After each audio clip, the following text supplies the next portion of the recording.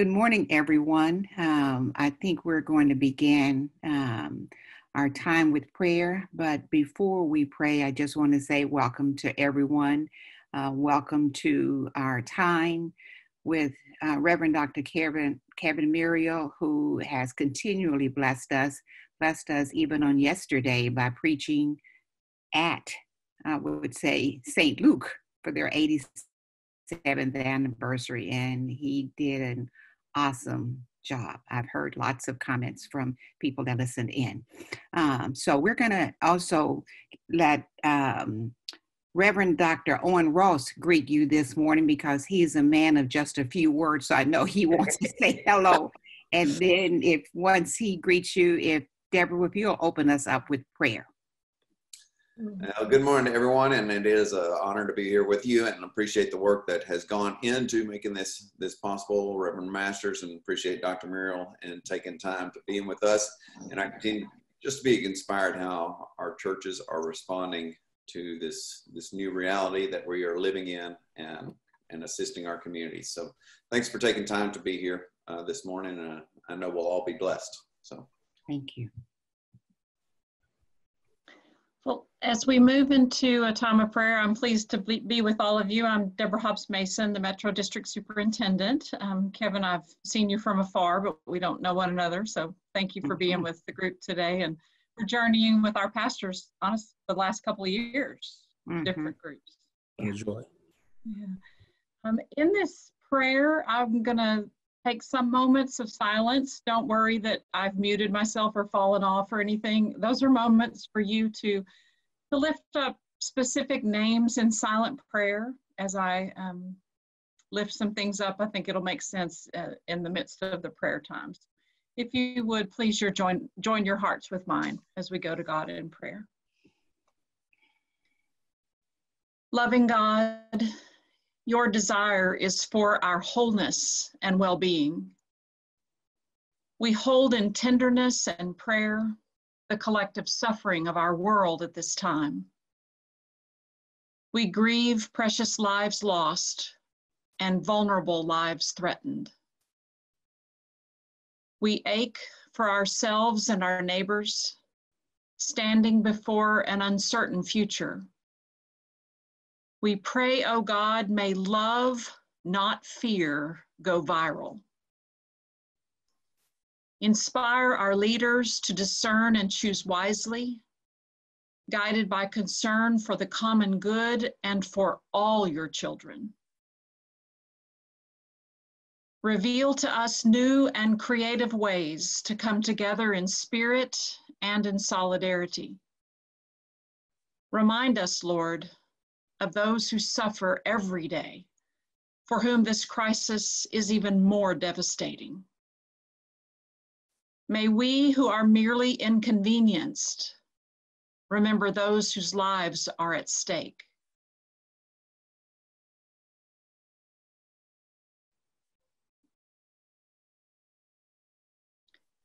May those who have no risk factors remember those most vulnerable.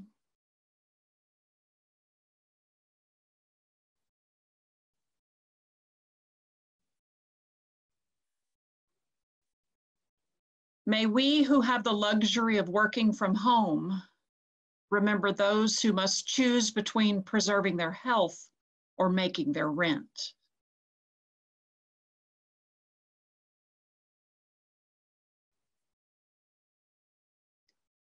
May we also remember those for whom more time at home is not comforting, peaceful, or safe.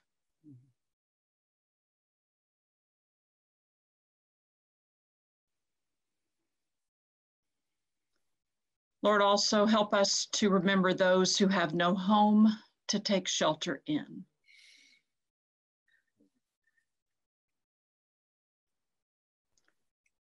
May those who have the flexibility to care for our children when schools close remember those who have no options.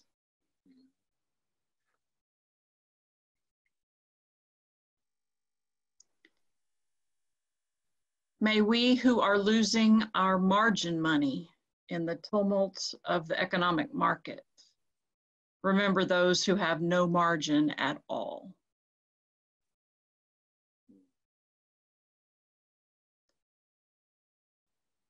As fear and anxiety grip our country, let us choose love.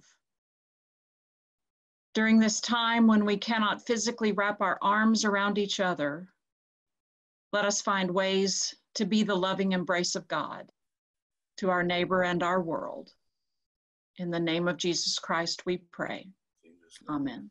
Amen. Amen. Thank you, Deborah. Good morning again, everyone. This is our second year of having this cohort with Reverend Dr. Kevin Murriel. Many of you know him. Cammie invited him to come to the clergy retreat. And so he's been there not just for the Black pastors, but he's been here for all of us. And I am so honored to call him friend. And Kevin, I want you to know I am now spelling your name correctly. I publicly say that I have misspelled your name. And so it is now, I'm doing a better job with that. So I thank you. For those that's been a part of the cohort, you will know that we have a very solid and full agenda every time, but we're fluid with that. We like to be led by the Holy Spirit, so we're going to be led by the Holy Spirit today. I want to just say, as a way of introduction to those of you that may not have been at clergy retreat or a part of the cohort, who he is. He is the pastor of Cascade United Methodist Church in Atlanta, Georgia, one of the largest United Methodist churches in our nation, and one of the churches that's really thriving. And I believe he is thriving for two reasons. One, because he's a child of God and he follows the leading of the Holy Spirit and his gifts in leadership. He's a solid leader. His congregation responds to his leading, and I am excited about that. He's married, has a beautiful daughter, and is about to have a son just any day right now. And if you talk to him, he'll tell you that he's looking forward to having that son any day. So Cascade is in really good hands, and the pastors of the North Texas Conference have been in good hands with him. I see Derek on the call. I see Dr. Bowie on the call. I don't see Sharon, but Sharon is going to be on the call. Those were pastors in our cohort last year, and they can tell you that we had a really good time. So y'all can just kind of do thumbs up or nod your head. It's really been fun. And our pastors that's on the call now, that's with him now, are Latasha Roberts. I see Miranda. I don't see the others. My screen only holds so many, but we have had a really good time this year. So normally I start off with, how is it with your soul? But because we're going to be fluid with this time, and I know Cammie has another appointment, so we're going to ask her to bring some questions about leadership. Leadership is our first thing on the agenda. And as she is preparing to speak, Dr. Murriel, is there anything you want to say? Do you bring us greetings from Cascade? We certainly do. Good morning to everyone. And it is so good to see my extended family from the North Texas Conference. I feel like I've spent more time there than I have in North Georgia. But I certainly appreciate the wonderful ministry that you all are exhibiting around the world, and certainly honor your leadership. Owen and Diana have done a dynamic job of putting these cohorts together, and I see several of those who have participated in the last couple of years, and we've had a phenomenal time. So thank you all for being the trendsetters in this regard, and for certainly investing in your clergy. So good to be here. Thank you. Cammie? Sure. So welcome again, Dr. Murriel. We're glad you're here, and thanks for all the investments, like S.Dianna said, that you've given us. We feel like you are part of home here, so just call it home. We like that.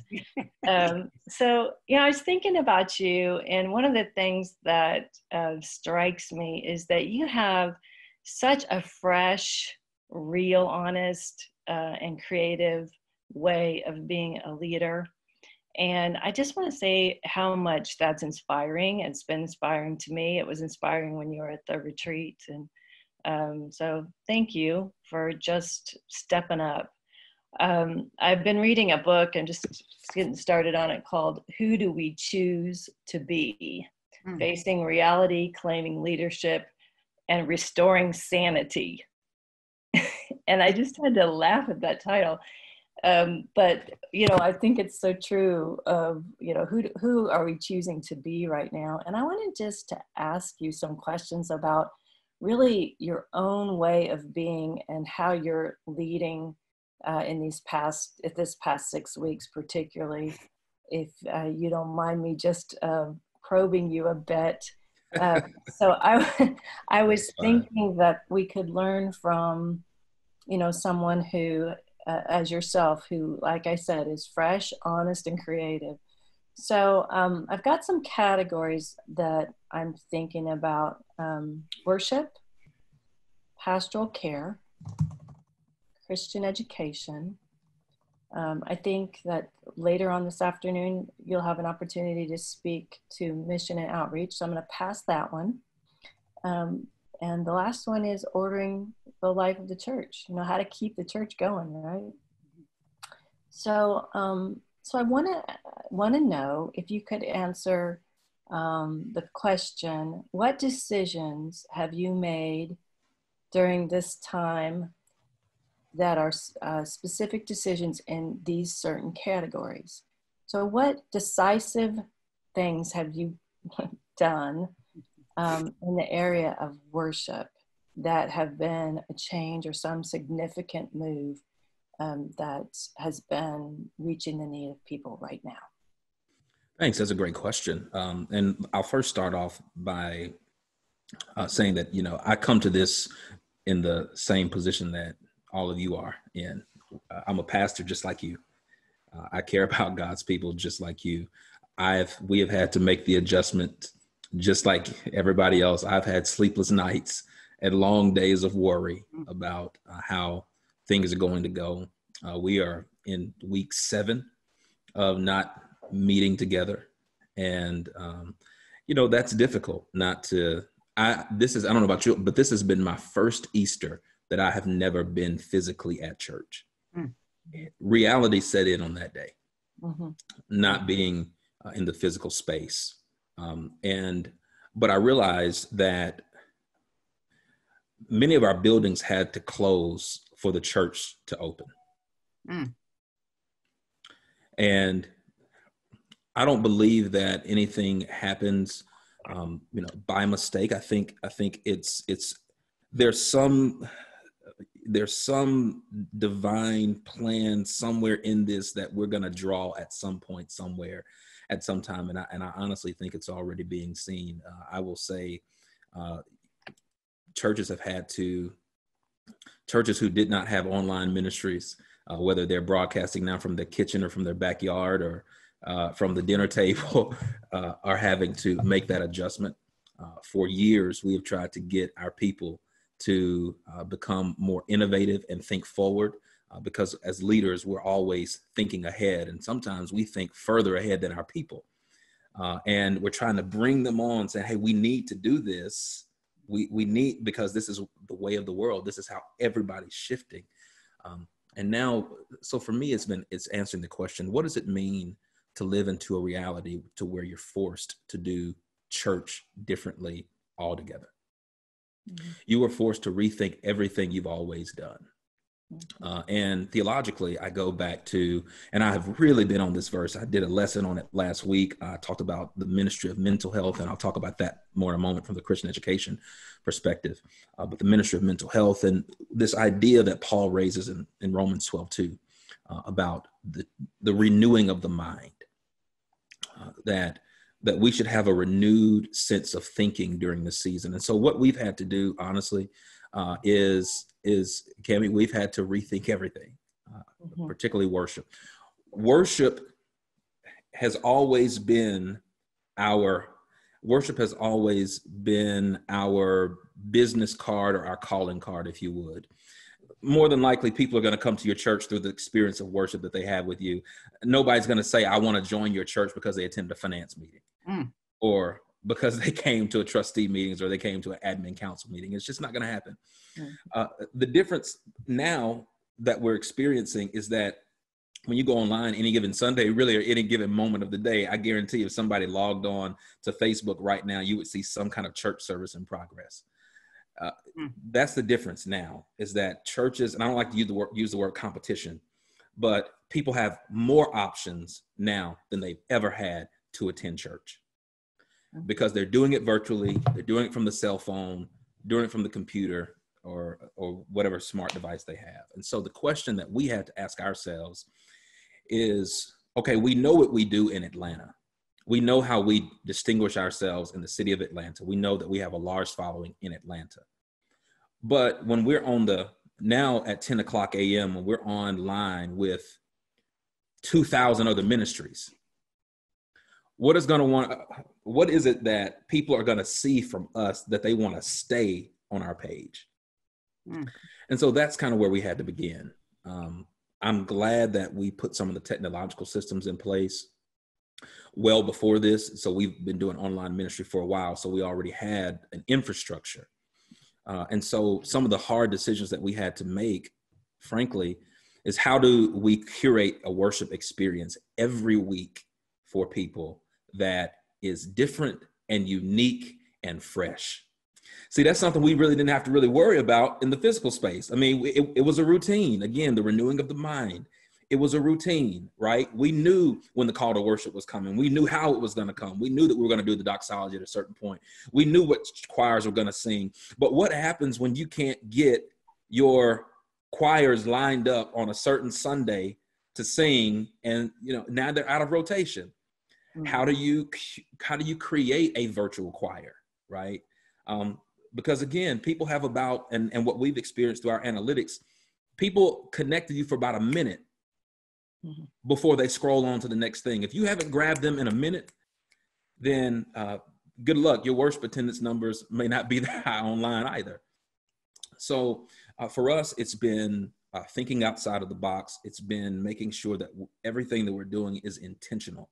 And this is what, and all of these things connect, right? From worship to pastoral care to Christian ed to ordering life of the church. It's all about intentionality. And so I remember the first staff meeting I had with my team when we knew we were about to close down. And we had a Zoom call. We didn't meet in person. And I gathered them together and I said, look, here's what we've got to do. Everything that we've always done, we need to throw it out of the window because it really doesn't matter right now. And that was a very difficult thing for me to say because I didn't want to believe that, right?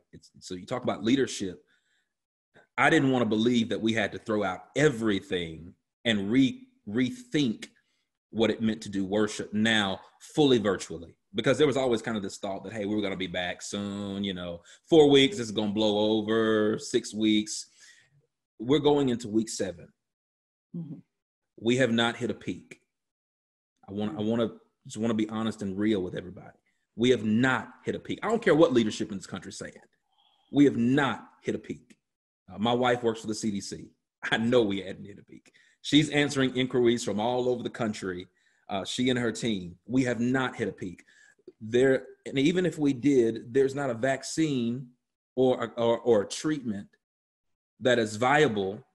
And any vaccine, just look at H1N1, SARS, whatever you want to look at, it takes at least 6 months in the best of circumstances for trials and testing and all that. And these are what medical experts are saying. This is not just Kevin. So what does it look like to prepare for this reality for the next 4 months, 5 months? And so that's what I prepared my team for. That's where we're looking. We're looking that what if, we can't get back to normal. So with that in mind, that's kind of the mindset from which we're operating, Hemi, and how we've been planning. And so this is what we're doing. We meet every week. In fact, when we get off this call, I got a meeting with my team. We plan out worship every week in a different way. Sometimes we do it 2 or 3 weeks in advance, depending on what so for Palm Sunday and Easter, we obviously had to plan a lot more in advance because we had a lot of moving parts. We, thank God, have someone on our team. We have a director of technology on our team, a social media person, a videographer. And so we get all the content in terms of, and I'll talk more about this when we do the preaching segment, but everybody has a deadline. And if you miss that deadline, your part doesn't get in, minus the preacher. But, you know, everybody has a deadline because we got to get it in, get it edited so that Sunday morning it can be pushed out. And then how do you organize all the pieces leading up to that to let people know what's coming for Sunday? So the big word here is intentionality. It's been very intentional. And you say, I don't know if, you know, if I definitely lead differently than anybody else, other than I'm just honest with people. And I think sometimes we get caught up in this web of dishonesty, even with ourselves. And sometimes you just have to just tell your team how it is, and you got to be honest with yourself.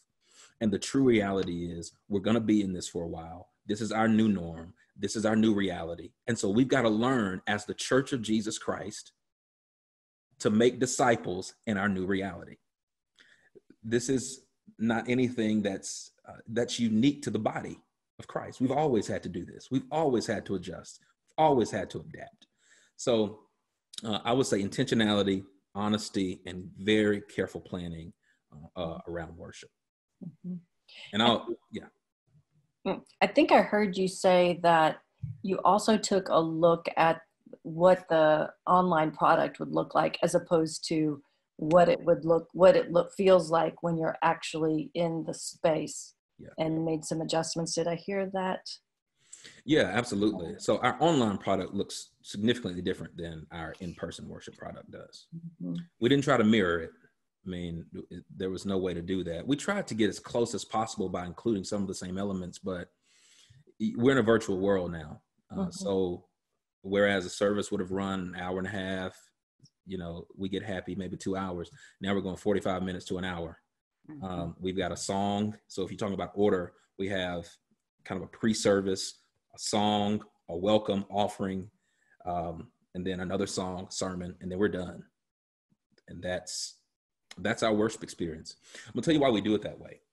Because the reality is, and perhaps some of you have seen your own online engagement. You've probably gotten more views now in your online engagement than you have probably when you were in the physical building. I'm gonna tell you why.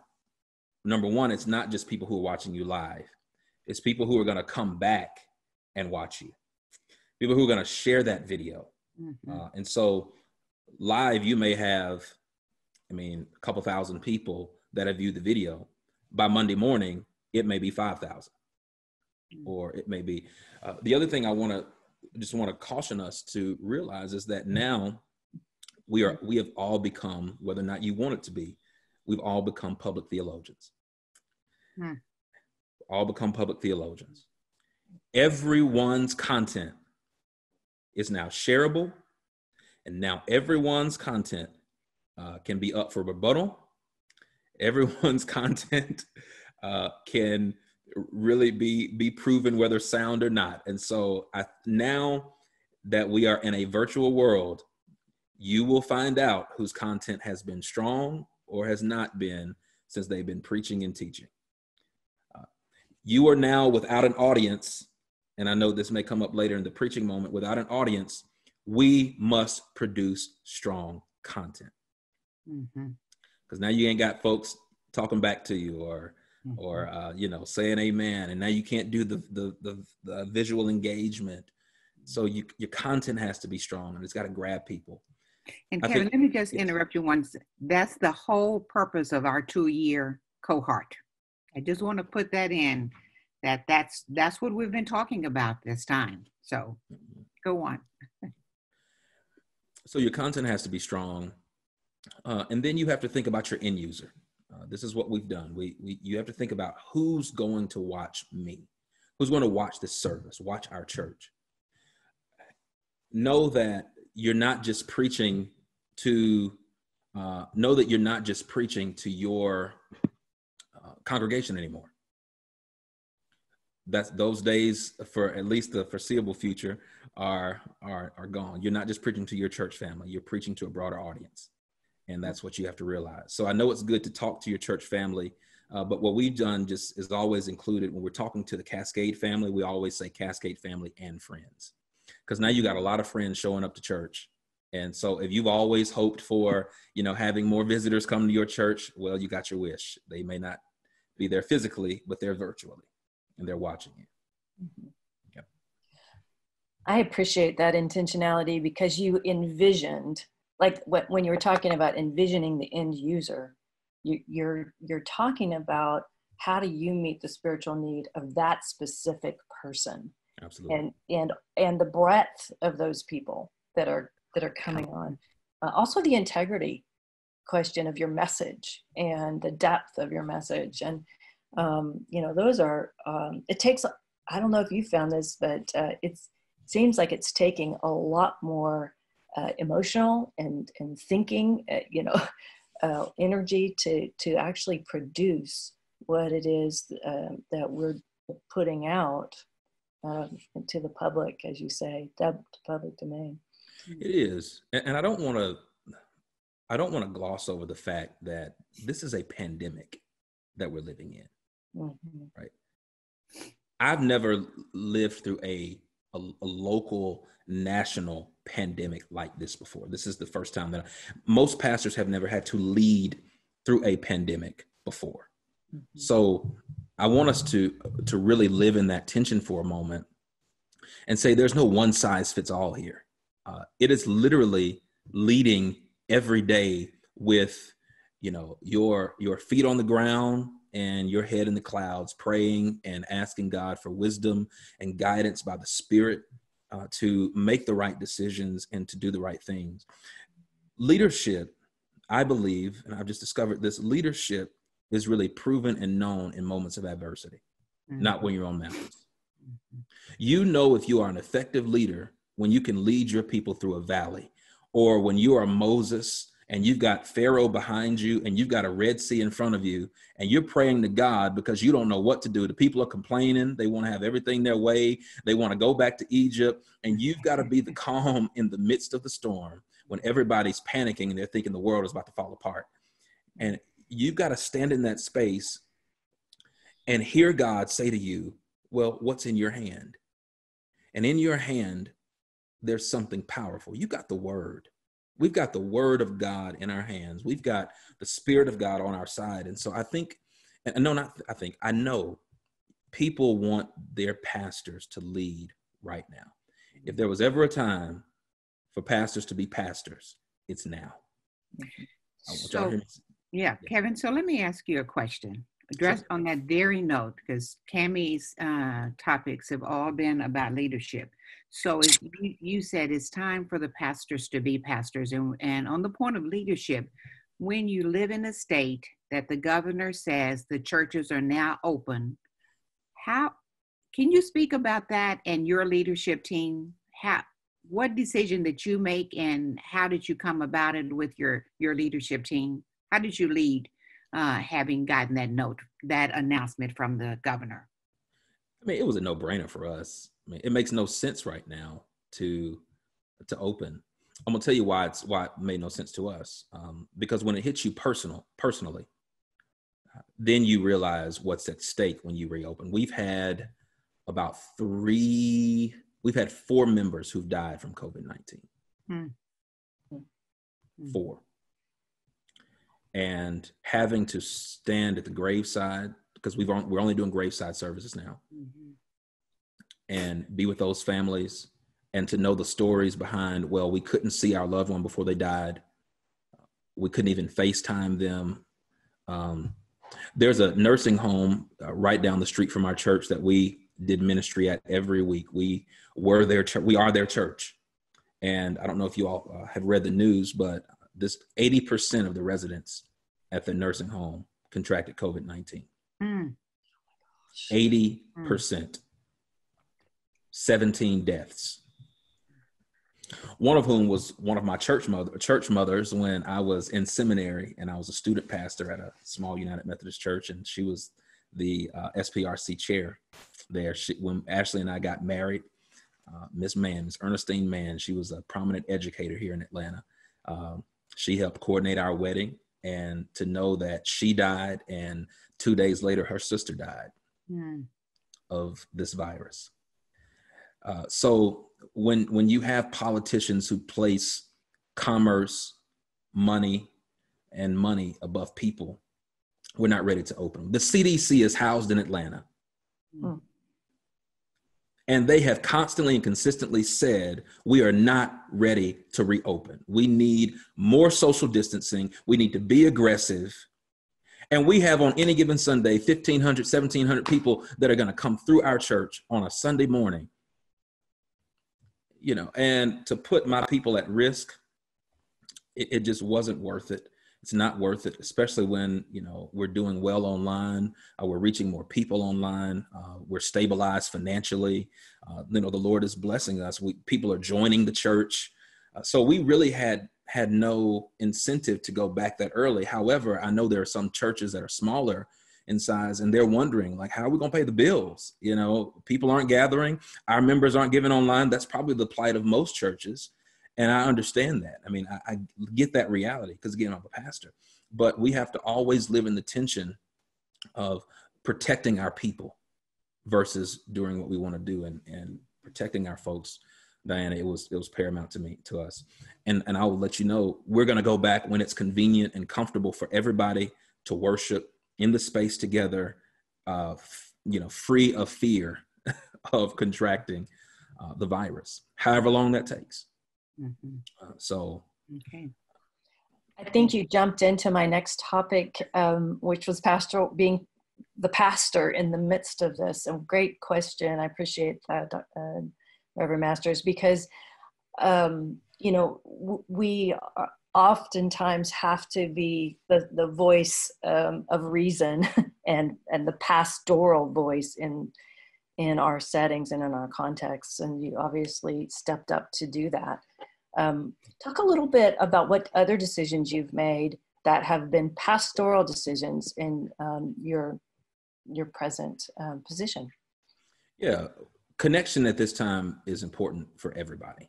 So I want to put that as one of the essentials. I'll give you a couple essentials. Number one, intentionality. Be intentional about everything. Don't assume that everything is just going to be like it's always been. You have to be intentional. Communication, huge right now. Communicating with everybody. If you've got a staff, communicating with them, communicating with your leadership, communicating with your people, communicating with your audience in an ongoing manner. And I'll talk more about that when we get to the preaching component. And the third one is connection. People desire connection right now, albeit virtually, right? We've got, 30, nearly 40 people on this call, and we're looking at Zoom has become our best friend. All of us should have bought stock in Zoom and Netflix or something, because Zoom had and I'm about zoomed out, but I love it because it is an amazing tool when you're doing something you enjoy. Now, some of the, things that you really don't enjoy doing, you got to zoom them. But this has been amazing, right? Because you can connect. And even when we can't physically see each other, we can connect, at least facially. So connection. One of the major decisions that we've made is we went down and this took a long time, but we're still doing it. We gathered together all of our lay leaders. We have a lay leader and we have 4 associate lay leaders, and our leadership team, our pastoral team, and our staff. And we got about 20 volunteers to help with this from our Stevens ministry. And this is another, use your ministries, right? You have them for a reason. Use them. Our Stevens ministries, Care and Concern ministry. We took our role and they split up the role, and they just been going down calling people every day. And so our goal is to reach all of our members with a phone call.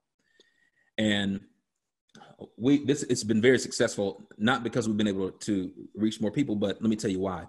There was one day our outreach coordinator called an older gentleman of our church. Nobody had heard from him. He was on our Care and Concern list. And this was about 2 weeks into the pandemic, when folks were really kind of wrestling to go get groceries and paper products, tissue, et cetera, paper towels, et cetera. And nobody knew that he didn't have any food in his house. Mm. Had we not made the intentional effort of just randomly calling our members, and this gentleman is 85, he lives alone and, not very mobile. We don't know what could have happened to him. Mm-hmm. But now that we know, we've gotten him groceries every week. And that's another thing, we've connected with Hosea Feed the Hungry. We've connected with Atlanta Community Food Bank. We're giving away 500 boxes of food every week because we know that that's a significant need in our community. And we've got a community fund set up just for that purpose, which has continued to grow. So I would say intentionality, caring for your people right now. Make the phone calls. We're all at home. We're all, take about an hour a day. I've tried to connect with at least 10 people a day in some kind of way so that I can just say, hey, look, it's Pastor calling. I just want to see how you're doing. You guys need anything? Everybody's good. That will go so far. We've also done, during Holy Week, I did a prayer call every day at noon, but I still have a weekly prayer call every Wednesday morning, 6:30 a.m. I'm online. I've expanded it now to social media. We had about 700 people call in just to the call this past Wednesday because people crave connection. One of our associate pastors has formed and you can do all these things freeconferencecall.com. You set up a conference call line. Our outreach pastor has set up what's called connections. And these are just hour-long slots every day of the week to members who, if they just need to call in and have a conversation with somebody, just to say, hey, how is it with your soul? Where are you seeing God in the midst of pandemic? And he has those conversations with them daily. And so you would be surprised to know how many people are struggling and wrestling with this thing. Or you may not be so surprised. We know that domestic violence is on the rise right now because people are home. Parents are struggling, like us, with their children to not only be parents, but to be teachers. And that's something else. And so people need an outlet. And oftentimes the pastor is that outlet. In terms of giving, I know people are wondering about that. How do you continue to accept donations from people when you're socially distancing? Well, these are important things. Because our church is closed, we have our staff show up every Thursday. So we have a very skeleton staff. So it's, our finance director, it's a couple of office staff, and they show up to receive all the donations that have been mailed in for the entire week. Because you still got to function and operate like that. So those are decisions that we just had to make that were critical. Let me see what else. Anybody else? Is that kind of answering along the lines, Kimmy, of what you're thinking about in terms of critical decisions? Right. And it's interesting for you to point out the fact that when you are reaching out, and I think so many of us sort of were just receiving, right? We're receiving our people into the building, but now we're going out to them and we're connecting in ways that are, real, and you're hearing about people's lives, and they know their pastor and the people of the church who are Christ to them, and then they become Christ back, right? So faith becomes alive, and then, you kind of, and that intentionality of having systems and strategies that make those connections is really important. So thank you for speaking to that. I'll say a word really quick about funerals. Sure. Yeah. That was the most difficult decision that we had to make. Because when you love people and you want to be with people in their grief and you can't, it's painful. It really is. It's tough. And so what we decided to do, and really we got some help from this because this is the only thing the funeral homes are willing to do at this point. And that is graveside services, 10 or fewer people that are spread out. And we've made the commitment that after we come out of this, that we'll have memorial services for everybody. We'll have memorial services for everybody. It's going to be a lot because I mean, we've had about, not just from COVID-19, but, other people who just died. That's going to be a commitment, but it's something that you just have to do for your people. It's what's required of us, right, as pastors. And that's what we do. It was what's required of us. The most difficult, one of the most difficult was when Dr. Lowry died, Dr. Joseph Lowry, who the dean of the Civil Rights Movement, my personal mentor, pastor emeritus of our church. And, not to be able to have like just an amazing funeral for Dr. Lowry, celebration of life, and having to, lead his graveside service with, 10 people and family over a Zoom call. It was very meaningful. Don't get me wrong. I thought it was a great service. But this is Joseph Lowry, right? So we're going to honor him in October. I mean, we're going to have a huge celebration of life for him, because that's what he deserved. But that's just one of the, and let me affirm this, and you guys too, most people will never know how painful that is for you as pastors. This is a deeply intense, deeply painful time. It's tough, particularly when you love your people. And it hits the pastor just like it hits the people. And so, I'm not trying to have a counseling call here. I'm just saying this is serious stuff. And so don't be afraid to reach out to those people in your inner circle who you have to just bounce some things off of, to say, look, this week was tough. In a span of a week, we lost Dr. Lowry. We lost another very close member to COVID-19. And we just had a lot of other stuff going on. I mean, you're talking about, are you going to have to furlough people? Are you going to have to, look, you don't know what your finances are going to look like. Those are very difficult moments. And so I hope you have an outlet as a pastor. I hope you have somebody to pastor you during this time. I just wanted to lift that up. Amen. I appreciate the fact that you're also lifting up the truth that every created person of God shall be honored in the memory, and spending time having a service for them to honor them is it honors the life that God created. And to not say, oh, it's too late, or we're not going to, or we passed the time. It's never too late to honor God's people. So I appreciate your decisive, way of dealing with this that does that. So appreciate that. I want to talk. I've got about 10 more minutes for my part. I want to honor that. That's fine. That's fine. You talked a little bit about offerings, and that's ordering the life of the church. And are there other areas of ordering the life of the church that you have been thinking about working on that are connected to your work? You've made? Well, let's start financially. Okay.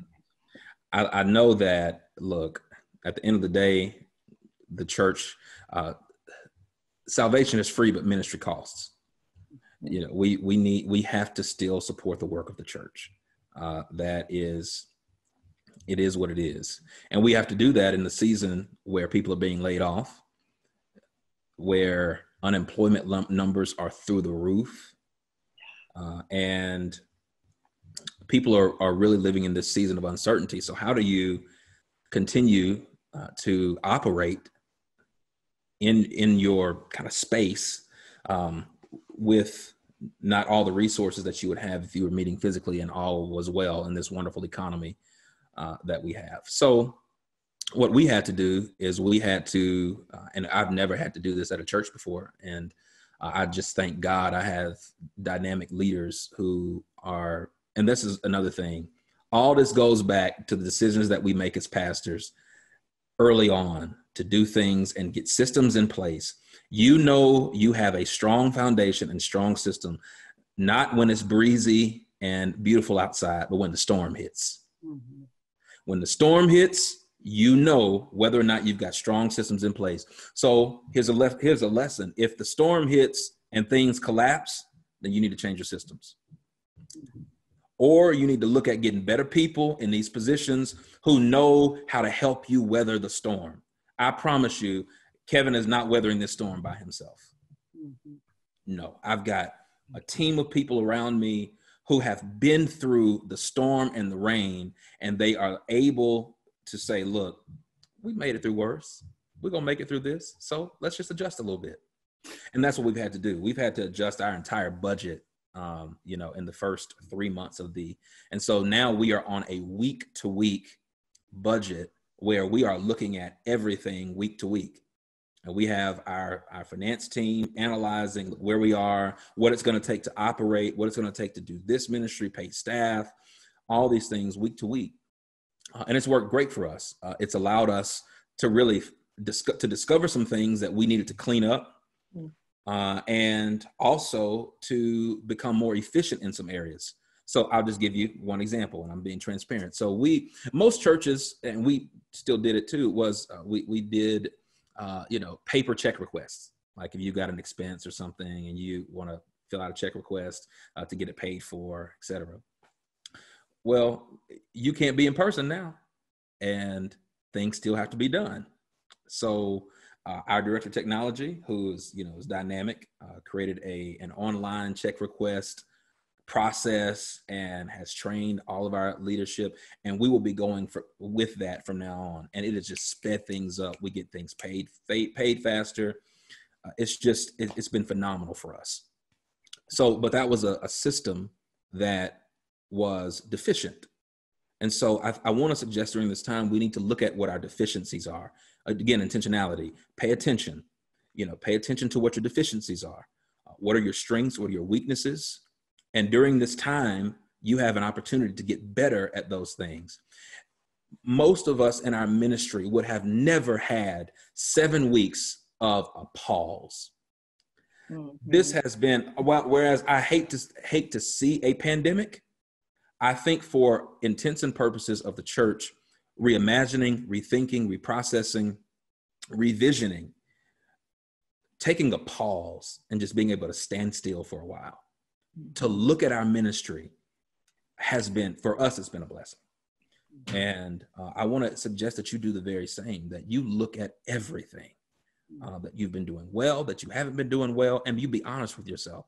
As leaders, and I'm going to get back to, in a minute, some decisions that we've had to make, but as leaders, I think even personally, you should spend some time taking an examination of you, of your ministry, of your gifts, I've found some deficiencies in my leadership, things I need to work on, things that I need to get better at, things that could help even further the mission of the church. And I had to be very honest about those things because we can think we're so strong and the best pastors, since sliced bread. But the truth is we all have things we can work on. And I thank God for this season of pause and reset. So that's been the first thing. We look week to week. The next thing I will say in terms of ordering the life of the church is when you think about coming back, we still have property. And so we're going to be worshiping in facilities. So do you have a facilities plan when the church opens back up? And we talked about this at our staff meeting last week. When the church opens back up, do you know how you're going to roll people back into the life of the church? What's your rollout plan? What's your regathering plan? So let's say, for example, because here's what I believe is going to happen. Don't quote me on this. This is just Kevin following the trends and following the facts. If in fact we went from being able to worship however many people we could worship down to, 250, then down to no gatherings larger than 50, then no gatherings larger than 25, then no gatherings larger than 10. I can almost guarantee you that when we're able to regather, we're not going to be able to have 300, 400, 500 people in the space at one time. So I'll just say for a church like us, when we have, twice, 3 times that, how do we provide worship for people when we can come back? So we're already thinking about a facilities plan for that, right? Do we have to go to 4 services, 5 services to accommodate, 200 people at each service? How do we space those out? Do we go to a midweek service? You go to a Saturday service? How is our facility prepared to handle that? What is it going to mean for the cleaning of the facility? Have you done a deep clean of your church? This is an airborne virus. There was a story that came out that a guy was in a restaurant, he sneezed, and the virus spread through the air ducts, and other people contracted the virus. Are your events being cleaned out?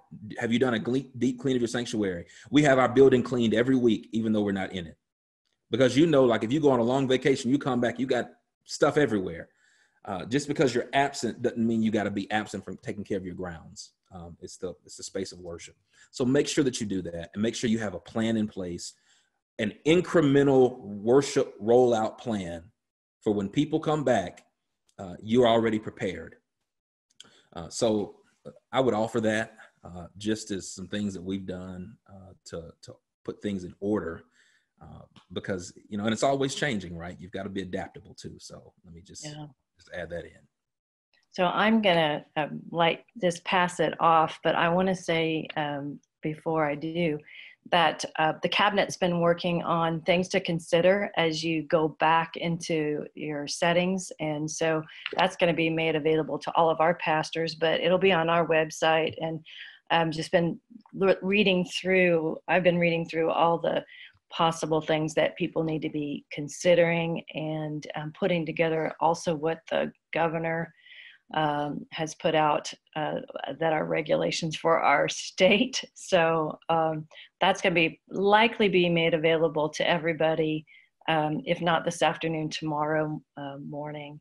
And then also, just on that same topic, Owen put in the chat that his center is going to be having a Thursday at 1:30 pro-sponding to the COVID-19. I'm hoping that all of that piece can be made available as people are looking through the checklist. Oh, that's awesome. That's awesome. But thank you so much for answering these questions. And I think you wanted to touch a little bit on the Christian education component.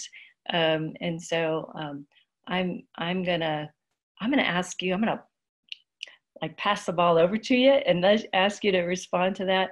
I need to jump on this other one, but it's been a blessing for me to once again, like I said, you didn't disappoint me at all in your fresh perspective and your intentionality and your creativity and empowerment of people. And thank you for the work you do. Always good to see you, my friend. Thank you. Thanks. Blessings to you.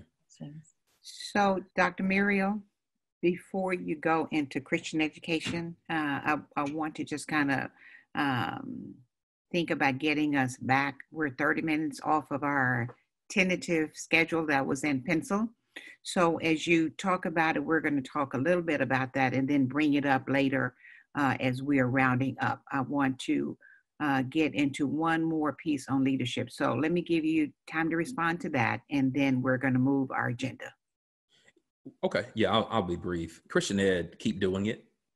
If you have not created classes, keep creating them. Our Christian education on Sunday morning, we had 9 Sunday school classes, Bible study classes. All of them are still meeting. Our goal, again, intentionality, our goal was to make sure that every class still met. Mm-hmm. Every class leader got set up on either Zoom or Google Hangouts, and each person got their own login credentials. They were able to share those login credentials with all their class members. Our classes have grown exponentially since we've been online. People can do them from the comfort of their home, in their pajamas or whatever they want to do, and not come to the physical space. Same thing for our meetings. All of our meetings are online. We get great results. And then as the pastor of the church, I would also encourage you to do specialized congregation-wide studies. So on Wednesday evening, I do a segment on live called Stay in the Course. And last week I did a panel on the ministry of mental health. This coming Wednesday, I'm doing a panel with Dr. Jimmy Abington of Emory and Dr. Roland Carter on the power of hymns in times of crisis. Mm. And so that's going to be our Wednesday night, and tying in scripture to it. And I'm doing, beginning tomorrow, actually, a 7-week congregation study on the book of Revelation and the 7 churches of Asia Minor. It's a Zoom call, so it's not me just, talking and teaching that way, but it's a Zoom call. We capped registration at 200, and we've hit registration. And so that's just another touch point of connection with your people, right? Just an opportunity to continue the education, really to expand it. So be creative with that and make sure that all your classes continue. That should be a goal, that they don't stop meeting, because a lot of people find community through their Christian education, small groups, Bible studies, etc. Absolutely. Thank you. Those are great suggestions. So as we get ready to move into our next section, before we leave this, I wanted to honor that Dr. Sharon Patterson, Dr. Michael Bowie, and Derek Jacobs are also on the call. And they did a whole year with Dr. Murriel with leadership and preaching and, iron sharpening iron.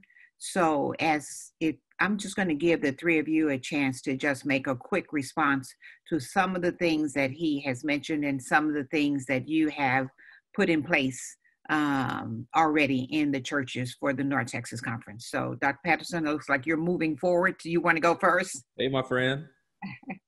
We can't hear you. You're muted. We can't hear you. Good morning, Kevin. How are you? Hey, good to see you. Good to see you. Hello, everybody. As soon as I put my earphones on and started listening, Kevin, you were so wise. I broke out paper and pencil, and I've been writing ever since. I said, S.Dianna, I said, iron sharpens iron. You are giving me life. I mean, I'm like a sponge. This is fantastic. But at the park, we are continuing to do Zoom. Sunday school is on Zoom. A lot of prayer calls. My husband and I started a prayer online, a Bible study. He named it. It's called The Pastor and Her Sidekick. I love it. But so we are staying in touch. I spend at least an hour every day on the phone calling people, and those phone calls make such a big difference. Our online giving is amazingly doing well. Our seniors come by with their check during the day and just hand me checks. So it is gratifying to feel that love. The most exciting thing we're doing in Hamilton Park is that once we saw all these jobs being lost in Dallas, we said, we know there'll be extra amounts of hunger. And so we launched a feeding program to meet the hunger in our community. Everybody's hungry, the adults, the children. And so now we feed about 1,000 people every week, a hot meal, grab and go style, get it and out. So they're in the building, 60 seconds or less. We love you, but go. But it's a hot meal, it's nutritious. And the people that have come through just show the demographic of hunger right now. We have sheltered and unsheltered. We have Black, white, Latino. We have entire families, parents and little kids coming in. But the ones that always get me are the teenagers. When a teenage boy, with his basketball comes in for a hot meal, that says you are really hitting something powerful. Now our challenge, and I hope you all can help me with this, is to how to leverage all those people that came through for that meal. What do we do to minister to them once this is over? That's what we're trying to figure out now. But the park is alive and well, and thank God, and thank you for this great phone call. Thank you. Okay. Dr. Bowie?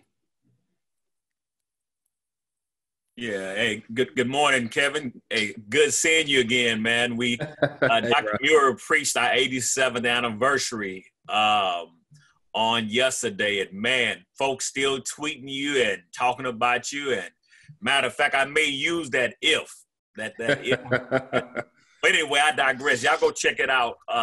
Powerful message yesterday. But we really our discipleship, our pastoral care, our administration meetings, they're all virtual. I have a couple of folks on the call on the team. Our team is on this call today, so I thank God for them. They have really stepped up, man. They know what it means to be nimble and flexible. We've had to adjust. I think one thing you said, I think initially, at me personally, I thought this would last maybe about a month. And I think now, realizing we in it for the long haul, it's been a major adjustment. And I think this whole process is not me, it's my team. So they're doing a great job. I would say this Sunday, not just because you preached, but this was probably, I believe, one of our best worship experiences. Technologically, things flow well, so we really focusing on making sure that we get that tight. I say it all the time, we're not the only game in town. If our stuff is quote unquote ragged, they're gonna go to Hamilton Park. Matter of fact, the Village just built a big old building. They may go to the Village, and so like it's not competition, but we want to make sure that we're doing new stuff. So I'm even thinking this week as we talk, I'm thinking I may do something, and I got my team on the phone. I think I want to do something on the couch. Just talk to folk, conversation from the couch. That's good. In times of crisis. So always trying to do something different. But one thing, I don't think my pastor of outreach is on the call, but really I think now we have started meeting the needs of our senior saints. But I know it's time for us to really get out into the streets and do stuff. So we still, we're doing some stuff, but I think we really have to get it in overdrive, because I think Cammie said it best, and you said it, being intentional. And I'm going to say this, and I'm going to close, man. This, doing ministry like this has probably been more exhausting. Mm-hmm. I want you all to Google how Zoom calls, it's been proven, how Zoom calls can be so exhausting. Yeah. So little tip for some of y'all, when y'all see me do this, that's a way to really get your breath. Because when you pitch it out, you have to always be on, and that's exhausting. So we do Zoom calls. My executive pastor's on the call and on this meeting today, and we all do Zoom. We have our I think I see Minister Latasha. She's right there. She works with our women's ministry. She's doing our intern. She's doing a major job with internship. So it's a lot going on, and I don't know, man. It's exciting time. I think they say these are the best of times and worst of times. So the good thing about this, we have a blank canvas, and we can paint it however we want. And you can't mess it up because it's never been done before. So we all start new churches. So that's what we've been doing. I appreciate your leadership, and we're pressing our way through it. So giving, I would say, S.Dianna, I think, Reverend Master, our giving, I don't know what it's looking like today, but we hadn't dropped off majorly, but I believe it's going to start picking back up. And what I've been doing, like you said, like Dr. Patterson said, I've been starting to call a lot of my members, not realizing how much they appreciate that.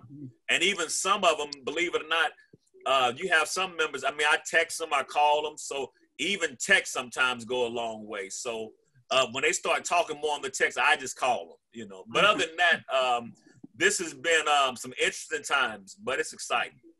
Okay. I appreciate your leadership. And it's good being with my former cohorts. Yes. Absolutely. All right. Pastor Jacob. Derek. Yeah. Kevin, good to see you. And hey, man, good to see you smiling this afternoon. Good to see you. He's smiling. He's smiling. That's an inside thing, y'all. Yeah. Oh, good. I'm smiling more these days. Good.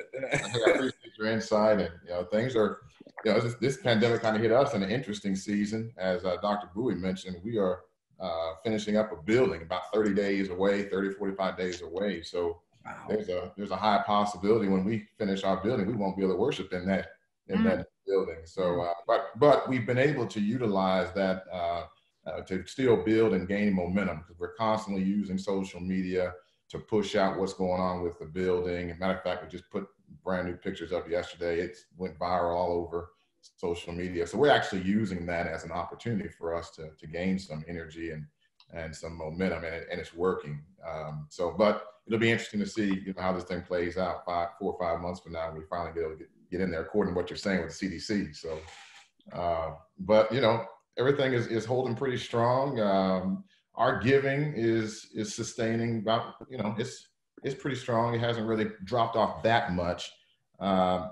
Maybe a little bit here and there, but this past Sunday, yesterday, was very strong. So, people seeing the building and all that, they know that we have to continue to be supportive. So that really has been strong. So I resonate with a lot of stuff that you have, the insight that you have given us, and it really is making me think even more about a relaunch plan.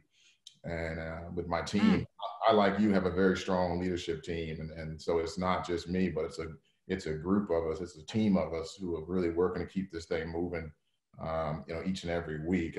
Calling members, I do call 10 a day. That has been very helpful, as you said, and Dr. Bowie. That just goes a long way, just to have a brief conversation. How is it with your soul? As a matter of fact, we're doing a Zoom.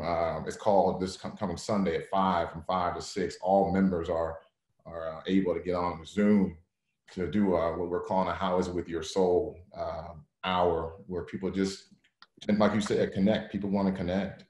And although I'm completely zoomed out like everybody else, it's just the only way that we can really connect. And so we're looking forward to doing that.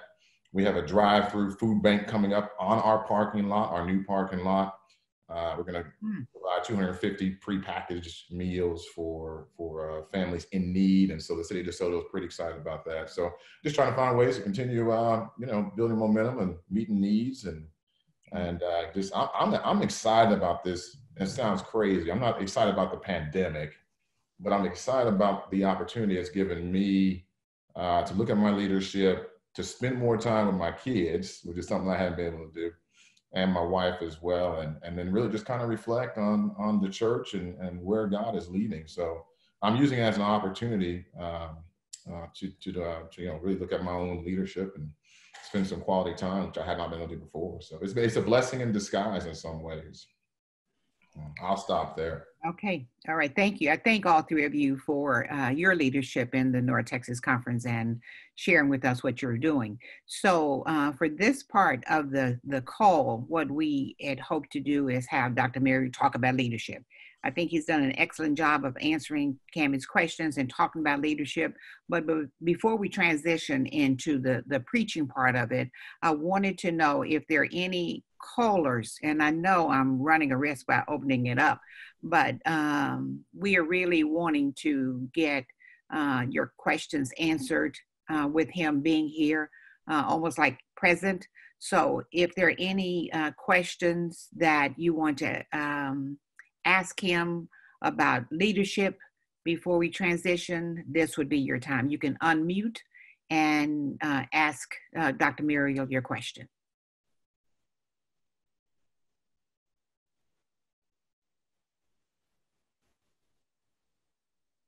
Okay. So you were talking about the pause, and I was wondering, we're going to be exploring this Thursday about using this time to take churches through a visioning process. How are you engaging the leaders of your church and to kind of use this liminal space to think about the future?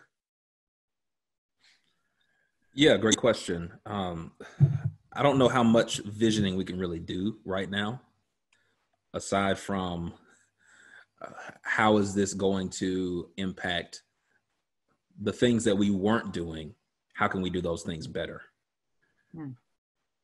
We're in a pandemic. What I would not like to happen is, and what I've tried to avoid is thinking first of all, we're not gonna get away from who we are. Like, we have a vision, we know what we're doing.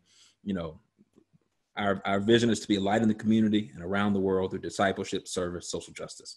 we're still living out that vision. Our why is still going to be there. Now, what we do is obviously going to change. I will say going forward, we will obviously be working to implement more online Bible study experiences and extending that into our Christian ed. So in as much as we're doing visioning, it's really about how can we keep on doing what's working for us right now? Like, and how can we keep that going in our churches? Like, we're not going to change our entire approach to ministry because it's working. In fact, for us, it's our approach to ministry that's helping us maintain. I think what conferences are going to have to think about, if you're looking at more of a larger perspective, I think conferences are going to have to think about how do you help churches heal from this? How do you help pastors heal? Sometimes, and I'm not saying this for any conference in particular, but I've discovered sometimes there can be a disconnect from the hierarchy and those who are on the ground doing the work, doing the in-church work, the local church work. And sometimes I think the institution believes that pastors and churches can move to places they're not ready to go yet. And I think there's going to have to be a significant time for pastors and people to heal. Doing a lot of what your son's doing right there. A lot of hugging, a lot of talking. Look, we understand, Owen. Look, we get it. We get it. There's going to have to be a lot of time. If, I would urge conferences right now, not to add anything else to the pastor's plate, but I would urge conferences right now to look at more of how do we care for our clergy, who we're going to rely on and depend on to lead our churches through this pandemic and after it. That's if that were me, and it's not me, y'all see things I don't see, or you, but I chair our clergy effectiveness committee here, and one of the things that I see from clergy that we have to review is that there's a ton of brokenness there, and there's a lot of hurt there that has gone unaddressed for a long time, and we can't expect our pastors to be effective in vision with our people and leadership. So what does it mean to have more of a pedagogy of care and moving forward in that care so that you can vision and you can reimagine? That's what I would, if I were in that space, I'd focus on heavily. How do you remove the financial burden, or at least help with it, of your churches? And thinking even beyond that, if you're thinking about 6 months from now, how do you help churches that don't make it, or pastors who don't make it? We're seeing deaths of individuals in COVID-19. This thing continues. How do you deal with deaths of churches? I just think there's a lot to think about. And if I were in conference leadership anywhere, I would put a hedge of protection and care around my pastors right now. Yes. As much as I could. And because every day, and I understand that we have to vision and we got to look forward in leadership, but every day we got to think about what it means to live week to week. What it means to live. I don't know what's going to happen next week. And so this is a week to week thing that every week the dynamics may change. I don't know if that was helpful, Owen, at all. It was. Thank you for that. All right, appreciate it. Both as we think about how to help our local churches and how conference leadership giving some insight to what's going on with our churches. So I appreciate both of those pieces. Dr. Yes. Murriel? Oh, sorry. So, Brandon B, go ahead. Oh, I'm sorry. Thanks, Joshua. Dr. Murriel, connected to some of the things you said in that point, one of the things that's happened in this is I thought I was going to finish out a series on Zoom, and it ended up transitioning into another sort of more private support group of young clergy. And in that, so I never finished, that series finished, and then we started another series that went public. but from that, just was led to continue sort of that talk and support. And some folks came in that aren't necessarily local. They're young clergy folks that I know, and ended up, I'm facilitating sort of a support discussion and network of young clergy that are working in churches. And this past week, two of them shared that they're basically, me as a facilitator, I'm sort of on suicide watch with them. Like they verbalize the fact that like they're not okay. They're managing day to day. They can't think about week to week, right? Their leadership doesn't really know. Their leadership thinks things are fine. Their congregations think things are fine, but they don't know. And so can you talk just about care for pastors, care for our peers, care for our loved ones, care as leaders? I don't necessarily have any pastors, like that I'm managing, but other people on the call do, and you do. So could you just lend some of what you are feeling and knowing and possibly doing in this moment connected to that? Yeah, I want to be honest and transparent during this time with you all, because I feel like I can be. Mm-hmm. And I know we talk about collegiality and wanting to be collegial with one another. But I think what we have done, and I can only speak for within our denomination based on what I've experienced, I think what we have done is created the illusion of collegiality and not a reality of it. I think of all the focus groups and the ordination groups and all the small groups and all the meeting that we do at district meetings and all that's supposed to curate this experience of collegiality, trust, and support. But one of the issues that we see pervasive among clergy, and I'm going to go deeper, Miranda, with your question, is a sense of competition that is unhealthy, especially if it is presented as collegiality. Hmm. And that's just so I want to first set the framework for my answer by then posing a question: how can I be collegial and caring with and for someone with whom I'm in competition?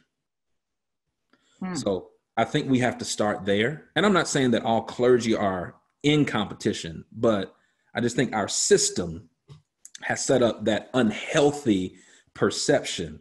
And so it's very difficult for people to call one another sometimes. And so I'll just say that first and foremost. That's why I go back to this term intentionality. Sometimes you have to be intentional about having people you can reach out to who may not be in your clergy circle and who may not be in your district or in your neighborhood or maybe on this call. I don't know. I just think it's important for us to have those types of outlets. So what does that then mean for the care of the pastor? Well, one of the things that I've tried to do during this time, and I want to offer it to you as a different method of care, is coaching, is linking up with someone who has been in the throes of ministry and maybe near retirement, or has led and has gone through almost every scenario situation as a pastor that you can imagine. And then you just link up with that person and ask them for a season to coach you. I'm about to do that now because I want to even go through more and understand more about certain points of ministry. And this becomes a person for me that has served perhaps a larger church, that has understand some of the personnel dynamics and people dynamics. And then it becomes someone with whom I can converse and experience that type of care. So that's what I would say. I would say pursue that. The other piece, I think, is conferences have to give clergy the space to care for themselves. And because we are in a denominational system, I think I read something yesterday. Was it from the Iowa conference? Let me see. Was it the Iowa conference where the bishop is giving her clergy 3 days of mandatory? Yes. Okay, of mandatory rest and just kind of time to break away. I think that's great. I don't know if I would extend that through Sunday, but I think I definitely think during the week, you give me like a Tuesday through a Thursday or Friday. Look, I'm good if you could take care of all of that, because I just also want to be clear that your people still want to see you on Sunday. Mm-hmm. Look, they don't care that you're at the beach. They don't care that you're tired, that you've been at funerals and with families all week. These folks have been taking care of kids, working long jobs. Some of them are unemployed. They need their pastor on Sunday morning right now. Mm-hmm. They need you. I have committed. I will try my very best not to take a Sunday off during this pandemic, because my people need me and they need you. But in the meantime, you do have to care for yourself. So those are the three things, Brenda, I would offer is consider someone outside of your immediate peer group for that care. Consider coaching, someone who can really help to help you work on your deficiencies. And the third one I would say has to be a conference responsibility. The conference has to give the pastors time and space to do that. So, Josh. Sorry, Brenda. Okay. So one of the things you named something right before Miranda's point, which I think feeds into her point, is there are a number of churches that probably won't make it after this is over. And more so, I think the reason the North Texas Conference has a Black Church Initiative is because the Black Church vitality is not the same as a North Georgia Conference. And so what do you do with that spirit of competition, if you will, right? The fact that you probably have more Black bodies than you have Black spaces. And I think one of the things that I find very interesting about this conversation is, and this may be named at the beginning of the call. I'm sorry I was late. I had a 3-year-old I brought with me to church, but here is, Kev, you're like, this is your second senior pastor appointment, right? And Cascade is one of the largest Black churches in our denomination. And so we are all sitting here receiving wisdom from the mouth of a millennial, right, who has been tasked or entrusted with a significant assignment. And I am struck by the imagery, and also I would like to, probably hear your perspective on how that's played out in your annual conference. It's because I think we're treating this time as if like we're going to continue to, and this is not a shot to anybody or anything, but it's like we continue to entrust the same people as experts when the truth is we're not experts anymore. This is a season that we're all going through for the first time, and so I wonder about that, how other annual conferences are handling that, and also, like I said, how do you create collegiality when the truth is many people may not have appointments after this, right? Well, I'm saying healthy places to be. So those are two questions. Sorry. And those are questions that I will say to you that I know where my limitations are. And I am not afraid to ever say that I don't know. Mm-hmm. I do not know after this season how the church is going to look. I don't know how conferences are going to deal with pastors who are pastoring churches currently that may not make it. I don't know how our denomination is going to look. And because I have a lot of things to think about, right? I have 3 individuals on my team at our church who are in the ordination process. What is it going to look like for them to be ordained? And then if they're ordained, where are they going to be? I mean, yeah, they're at Cascade. We're going to try to make room, but, the truth is the well only runs so deep. Mm-hmm. And so I don't know, but here's what I do know. I trust God. Mm-hmm. That's what I do know. And what I have discovered and experienced from the Lord, because again, we're still in a spiritual enterprise, right? What I have experienced is where I don't know what is going to happen. God knows. Now, I'm talking to a bunch of preachers. I thought I would get at least 3 or 4 amens right there. But I thought I would at least say, look, if I can't get y'all to say amen, I don't know what we gonna do. Dr. Bowie, I don't know what we gonna do if I can't get the preachers to say,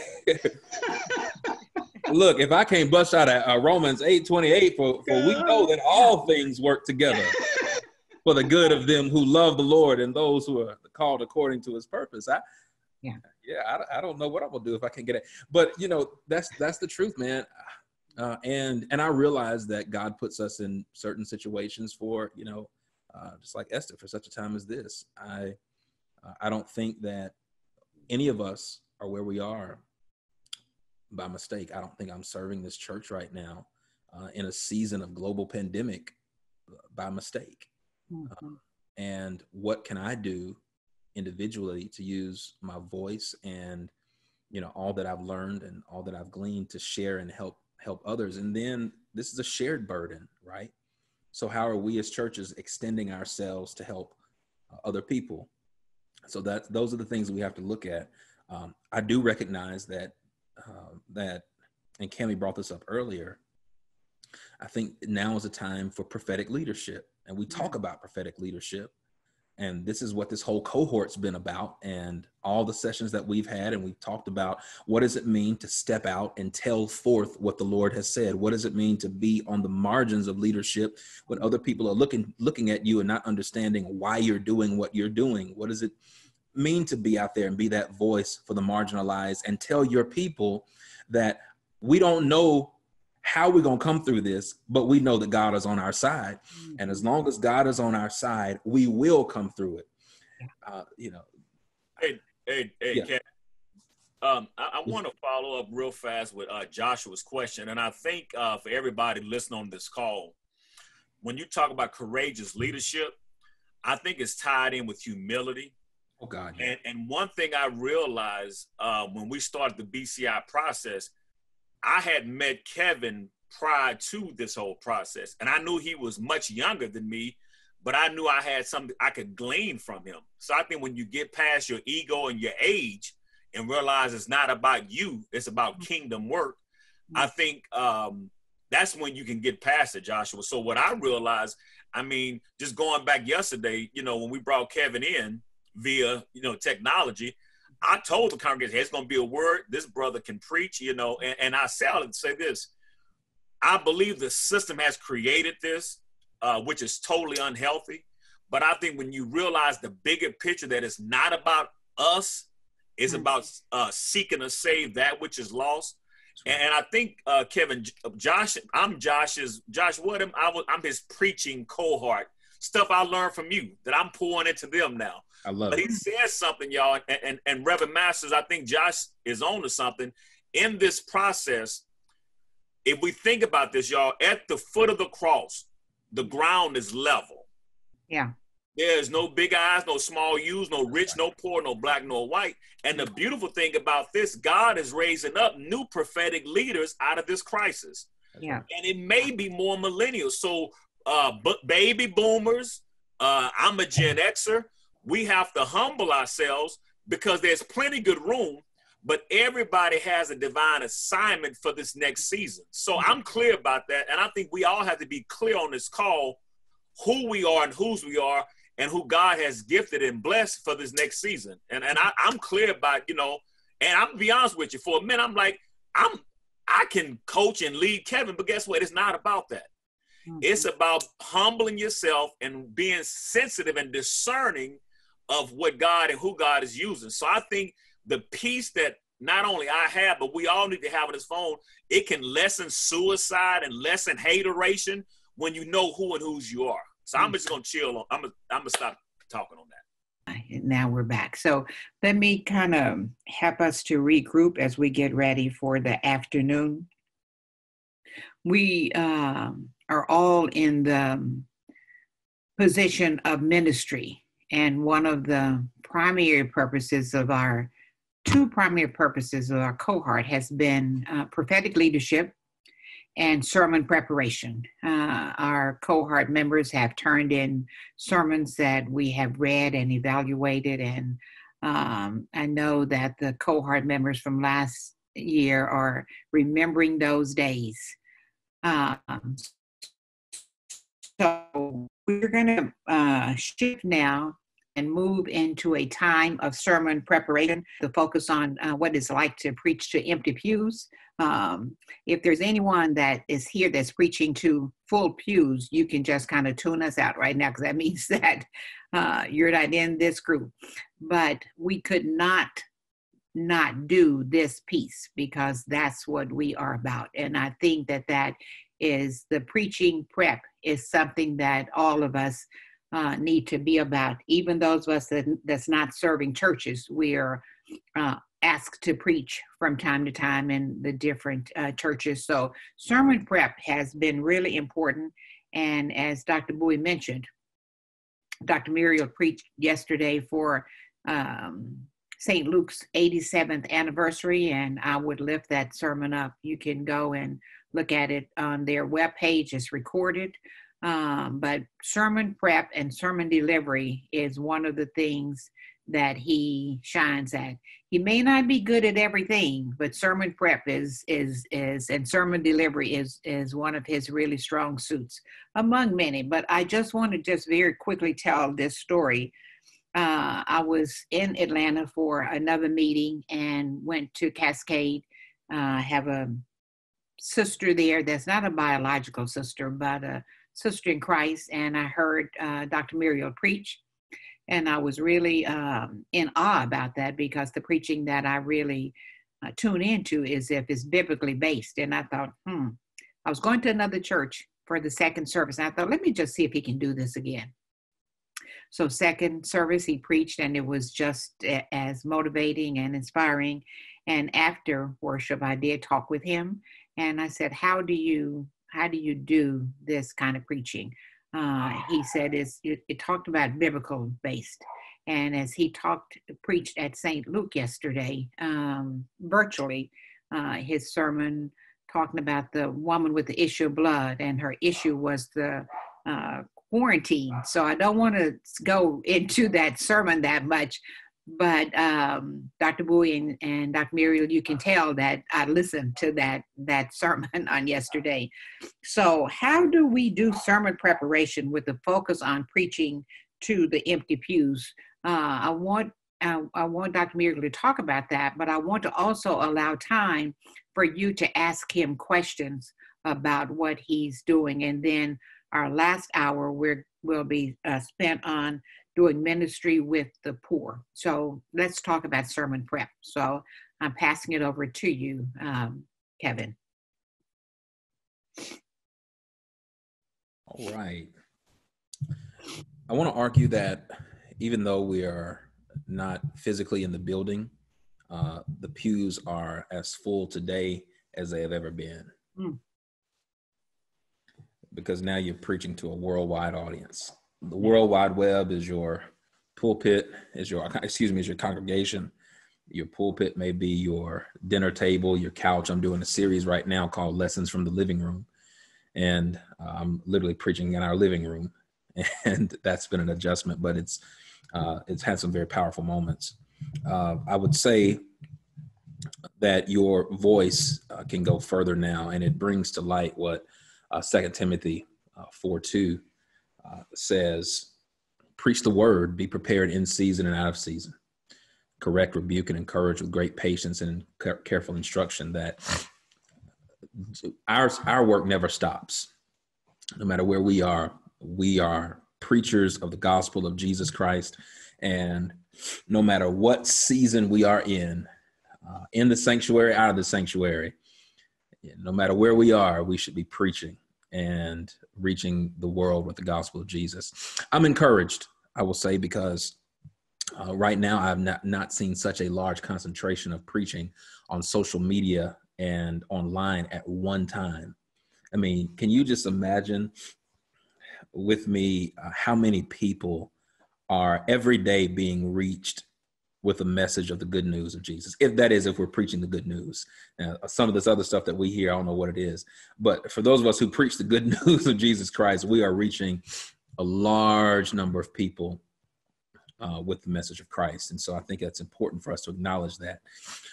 So I want to hear from you briefly before I get any deeper. How has it been for you preaching? Those of you who've had to preach consistently, and even those of you who just may have done a sermon or two, how has it been not being able to do it from the comfort of your pulpit on Sundays?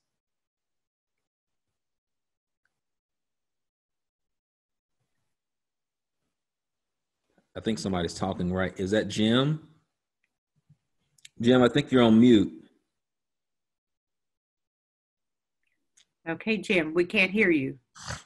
He's going to unmute himself here. Mm-hmm. There you go. Oh, down at the bottom. Okay, yeah.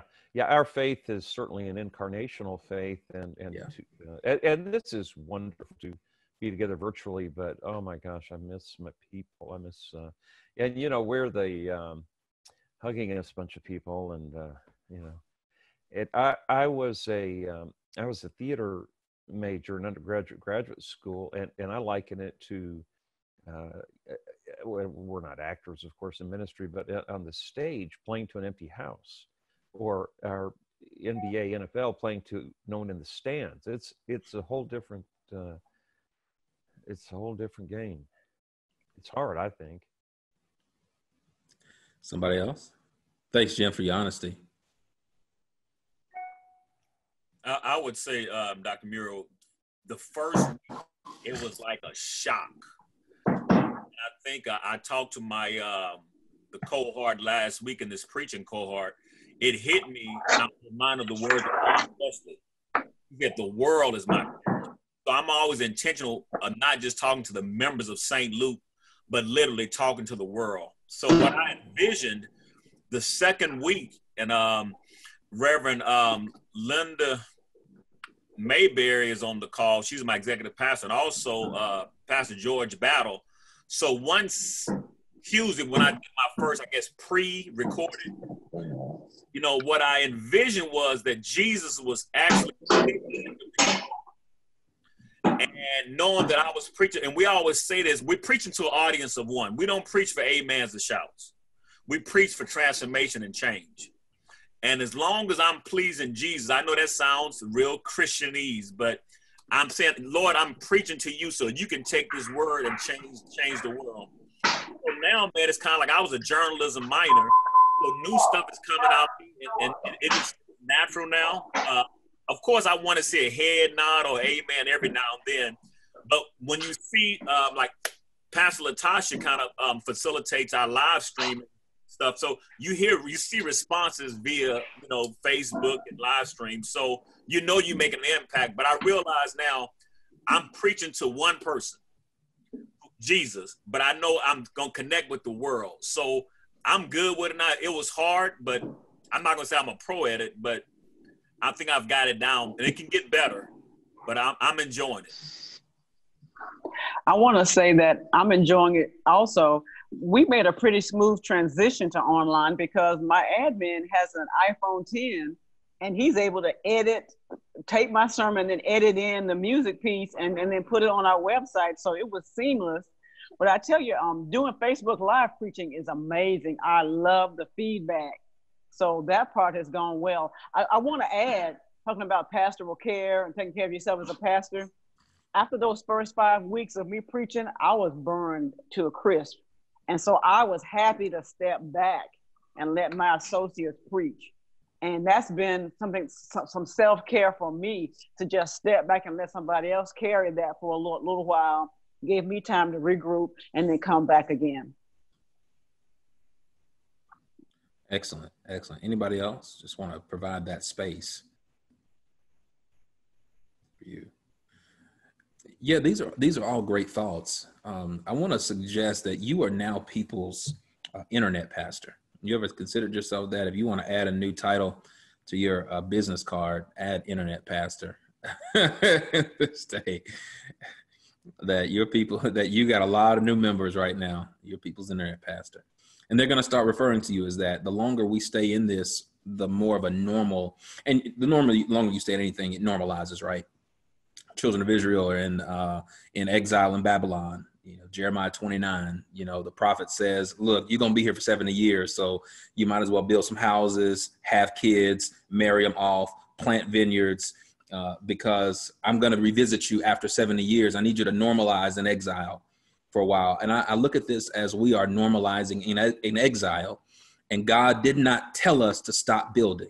He says, keep building your ministry, keep preaching the word, keep reaching people for Jesus. They may not walk down your aisle, but they can fill out a form online, and you can call them and they can become an e-member.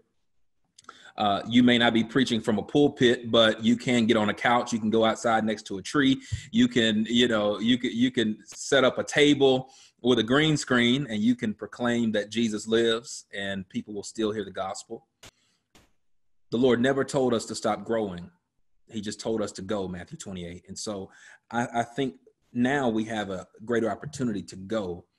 And the preacher is still the most powerful voice in society, I believe.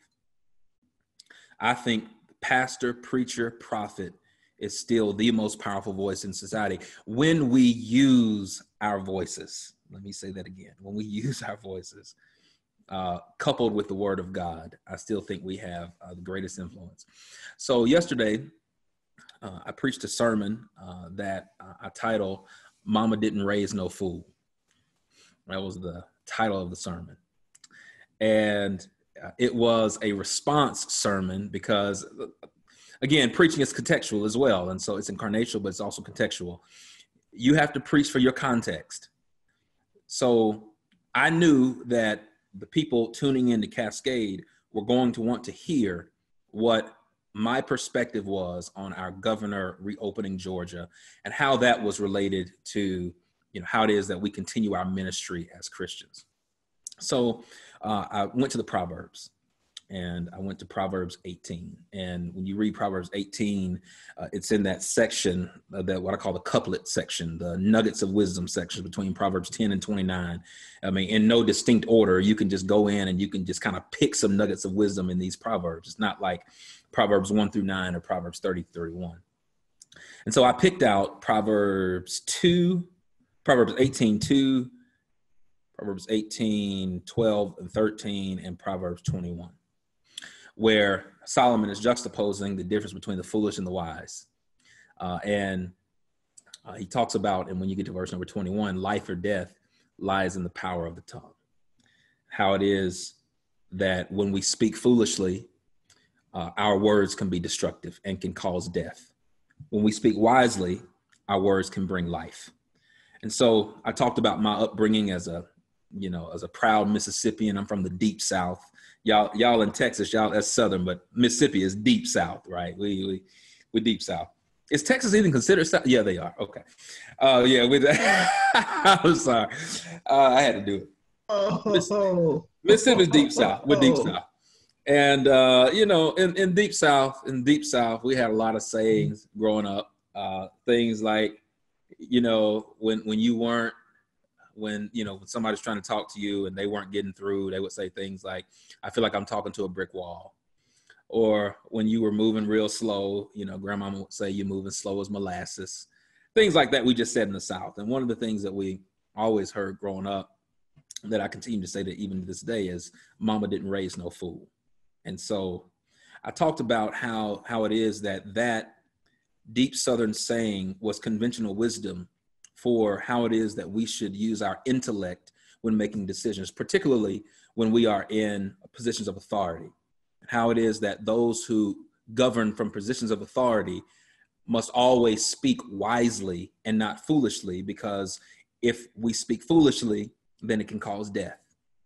We speak wisely, it can bring life. And so I juxtapose that with, opening up too soon and all that. But for my context, it was appropriate.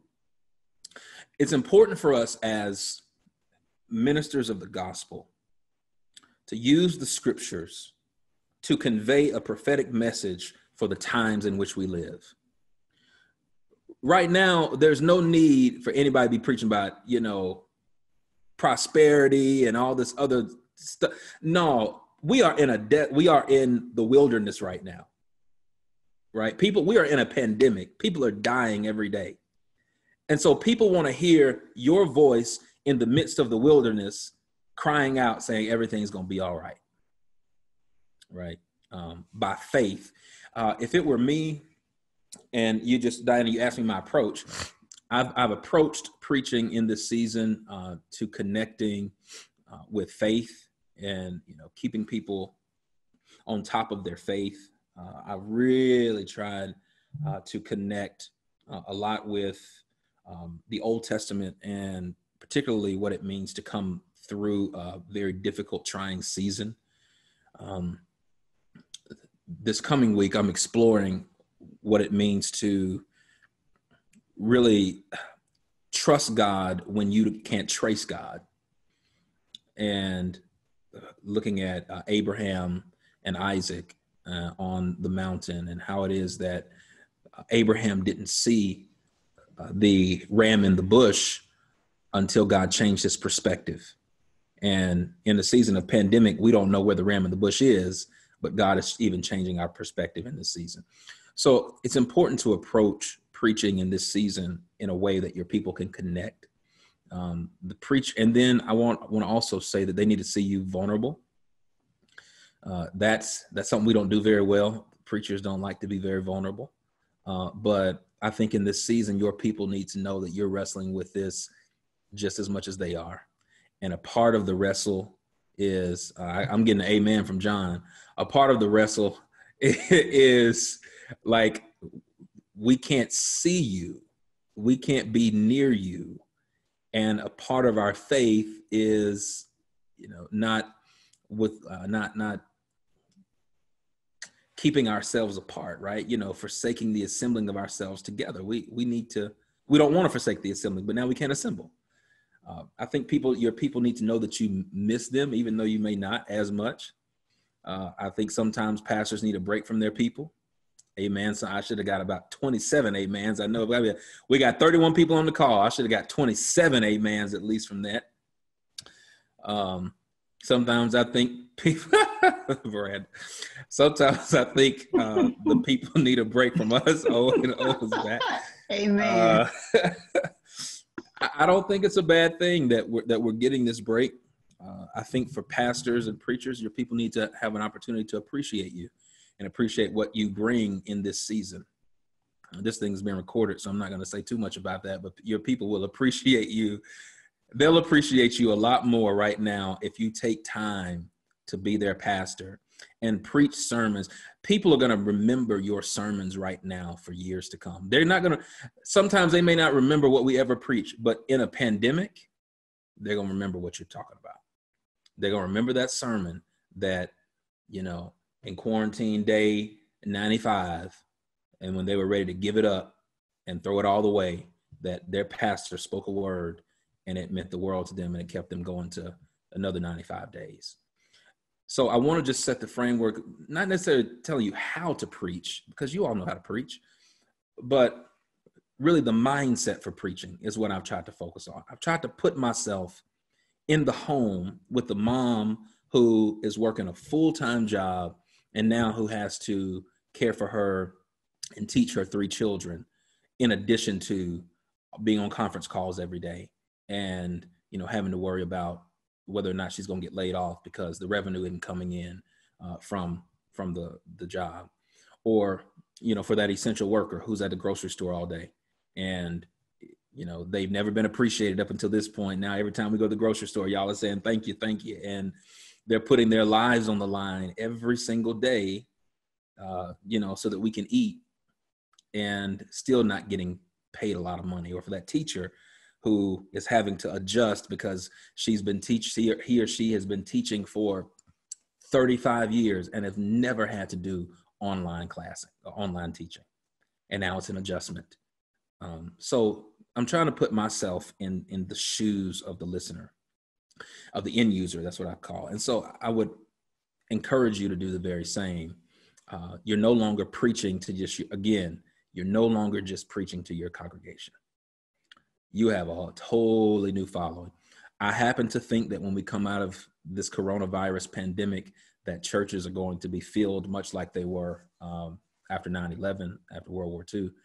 I think this is going to be another moment for the church. This gets back, then I think then this connects to what Owen was asking earlier about the visioning.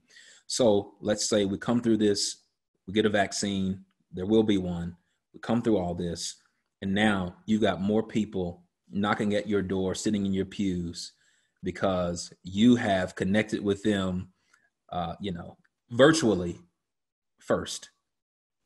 So the question is, what you gonna do? Now, when you come out of this, you've been preaching all these strong sermons online at the house, and you come back and your sermons go from a 10 to a 6. Ain't gonna work. Ain't gonna work. That was an amen moment right there. Ain't gonna work. I would suggest that you ought to be doing your best preaching right now. You're doing your best preaching right now. We ought to have a preaching marathon going on right now.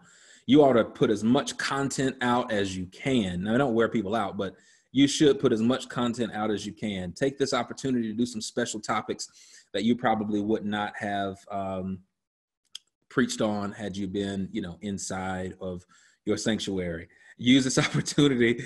Maybe some of us were too afraid to preach certain things because we didn't want to look at some of the faces of our people. But guess what? You're just looking at a camera now. So say what you got to say and let the Spirit have his way. So this is really an opportunity for each of us to hone in our craft. There's another very important lesson from this to be gleaned, and that is because you are having to record your sermons now. We started off doing them live, and then we decided, you know what, we're gonna pre-record, and we'll get it to our staff videographer. They'll put it together. We'll just live stream it on Sunday. But it gives me an opportunity to go back and now watch my sermon because I have to review it. So whereas I may not have been reviewing my sermons before, now I've got to go back and I have to meticulously watch myself because we're our worst critics, right? We don't like to watch ourselves preach. And I got to go back and watch myself. You got to go back and watch yourself to say, why did I say that? Why did I do that? Why did I? And the beauty about preaching now is that if you have enough time, you can go back and correct it. You can go back and re-preach your sermon.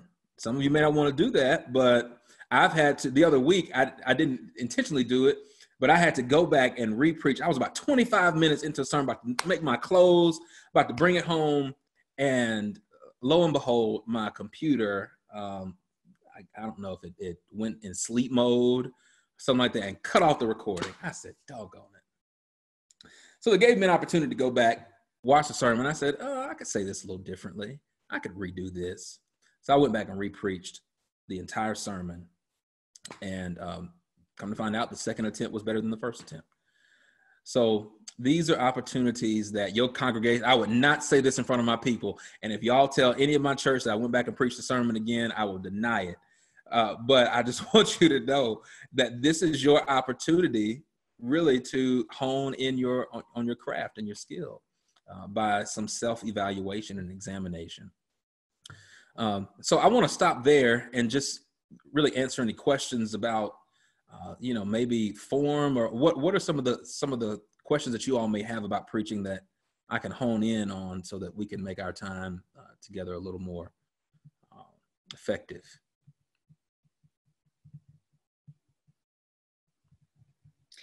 I have a comment, sure. and that is when we're starting this back in March, was it March 22nd, to do this, some advice that was given to me by a professional was to think outside the box. And so I did, and like you, I record the sermon, but also I don't record it. I record the sermon usually in the sanctuary, but other times, like the introduction and the benediction, and maybe some parts in the middle, I'll record someplace else. For example, on one Sunday a week ago, I preached about the power of the resurrection. And so I went to the local power plant and spoke outside it. and that was recorded, and then that was edited together. And so that was a lot of fun. Owen, from our tour together, the power plant is right smack next door to Salem Kinzer United Methodist Church. So I had the camera. My son's 18 and studying, wants to study film next year in college. So I had him record me in the back of Salem Kinzer and then turn the camera around and said, this is the power company right here. And that was a lot of fun. And then yesterday I preached about the importance of listening to God. I used the passage from 1 Samuel chapter 3 about about Eli and Samuel, and about Samuel say, "What here I am," and not listening, not understanding, and so forth. And so I went upstairs for a benediction to our third floor of our building, where we have the control panel for our carillon. And so it goes off at noon, and it goes off also at 12. And so I went up there and I filmed the benediction while the chimes were going off. So that was kind of fun. So I would encourage others to do that. It's fun. The members seem to like it, and it's a nice change of pace. And so many of you might have had times in your preaching, like, man, if I had the opportunity to do this on location, it would be so much better. Well, this is this opportunity. So I invite you to take advantage of it. Absolutely. Thank you, John, for sharing that. You're welcome. I had a question more geared to what you were saying about the possible influx of people coming into our churches because of the quality of preaching that we're doing. And I wondered, had you been thinking about prepping our people for the possible influx of people that may be coming into our doors because they've connected with you personally as the pastor? And when we do get the time to go back into our churches, people miss their pastor. They want to touch, they miss their proximity to their pastor, to their church, to their friends. And new people may not, congregants may not be thinking, oh, we need to be ready to welcome these new people as well, to kind of set the stage for the quality of preaching they're going to receive when they come in. So I wondered, had you been thinking about that? Yeah, then I push that back on the pastor. How are you preparing them for that? Everything's about intentionality. Everything's about preparation. So I think we need to all be talking about life after this, being very intentional. And I think you need to do it over and over and over again. How do your system, and all these things go back into systems, right? How do you welcome guests when you come back?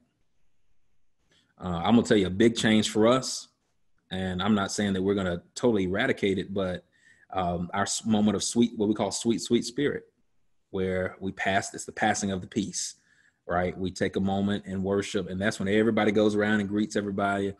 But when we come back, there's still going to be a lot of anxiety around social distancing.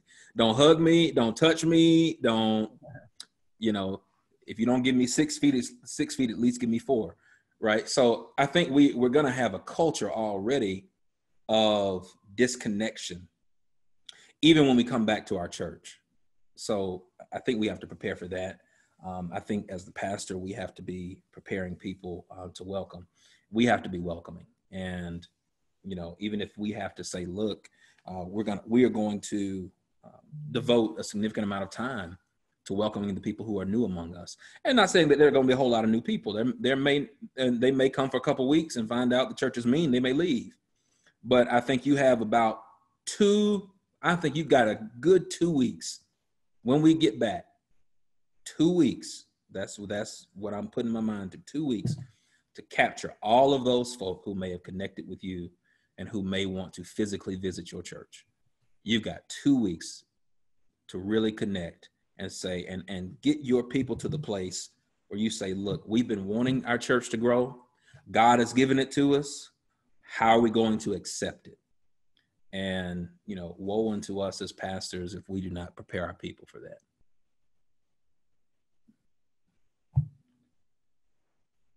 Other questions, other thoughts on that? I want to say a word briefly about somebody. Jim, were you coming on?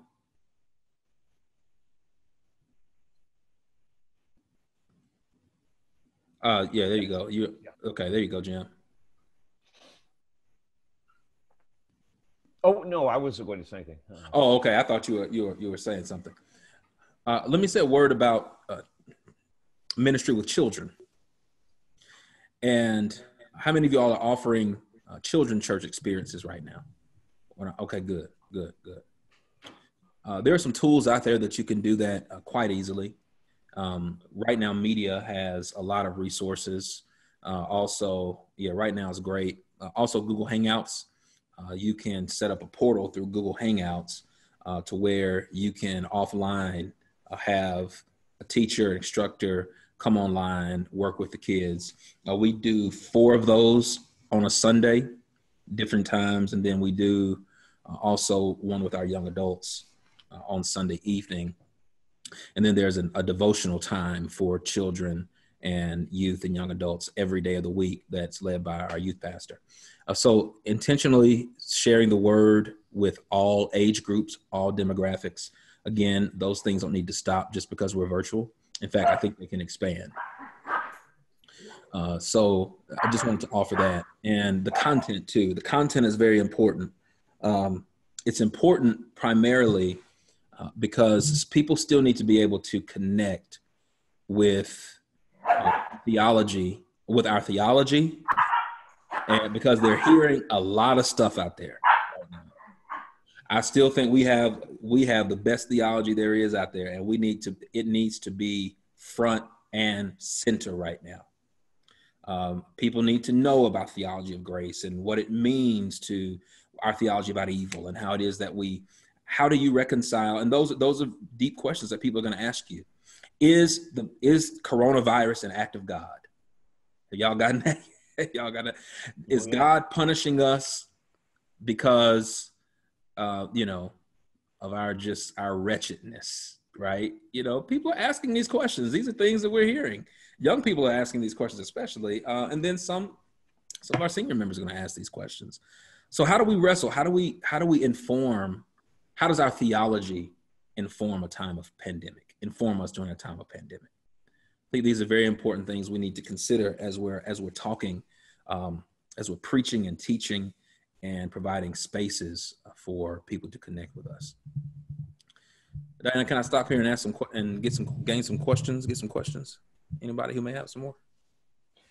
I've had just a plethora of those kind of end time prophecy.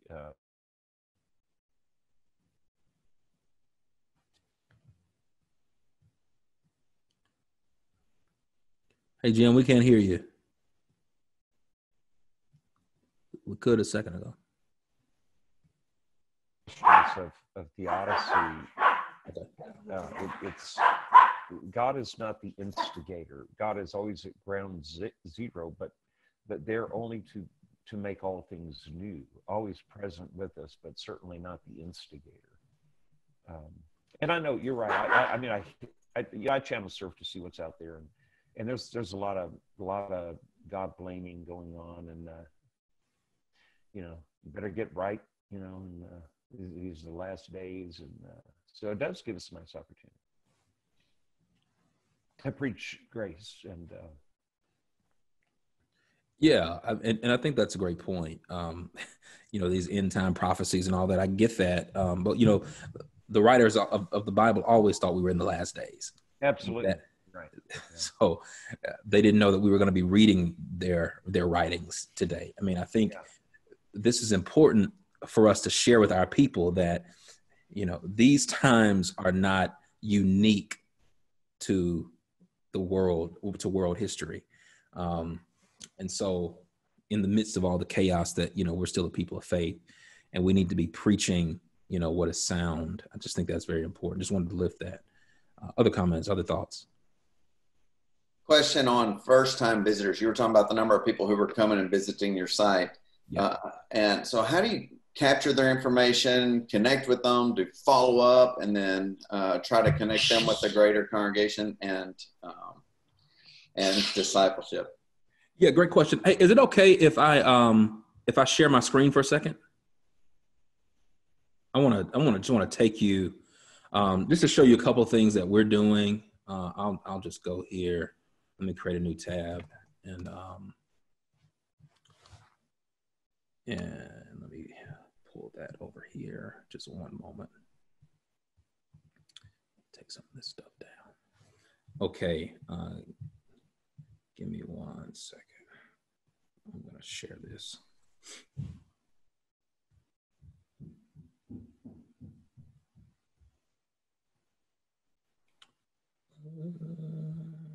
Take this off. All right, let me see if you guys can see this.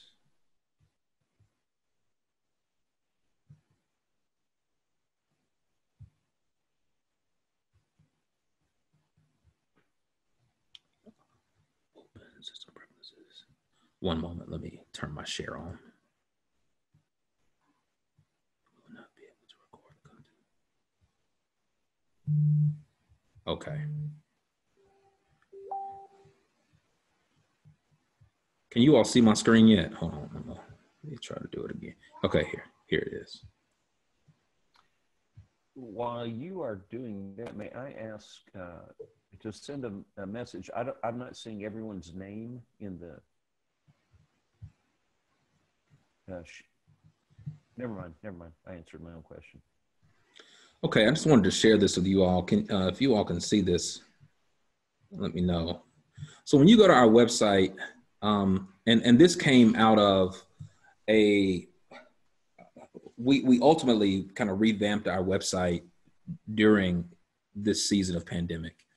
And this is the Revelation Bible study I was telling you all about, where people could register right here online. And then I did an introduction to the book of Revelation that everybody has to watch before they come into the class on Tuesday.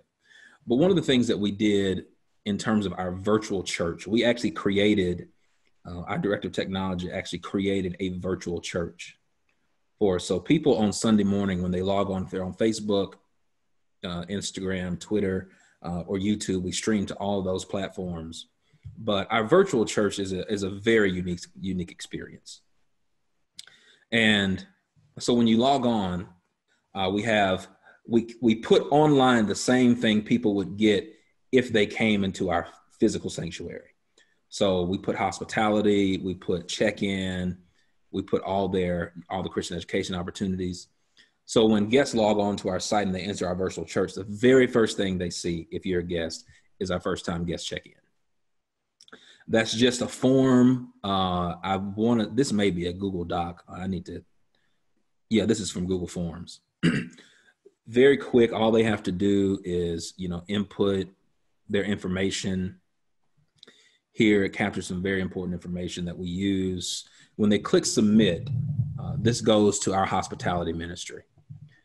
And they get contacted immediately when they connect with our church. We probably have more people connecting through this method now than we did connecting when people came into the physical sanctuary. But this is building our database. It's a great tool, and it keeps people connected. And people are logging on, constantly throughout the week. Let me go down here. We also so there are a couple of things that are important to our church. One of the things that was very important, and we didn't want to lose this piece, was our bulletin.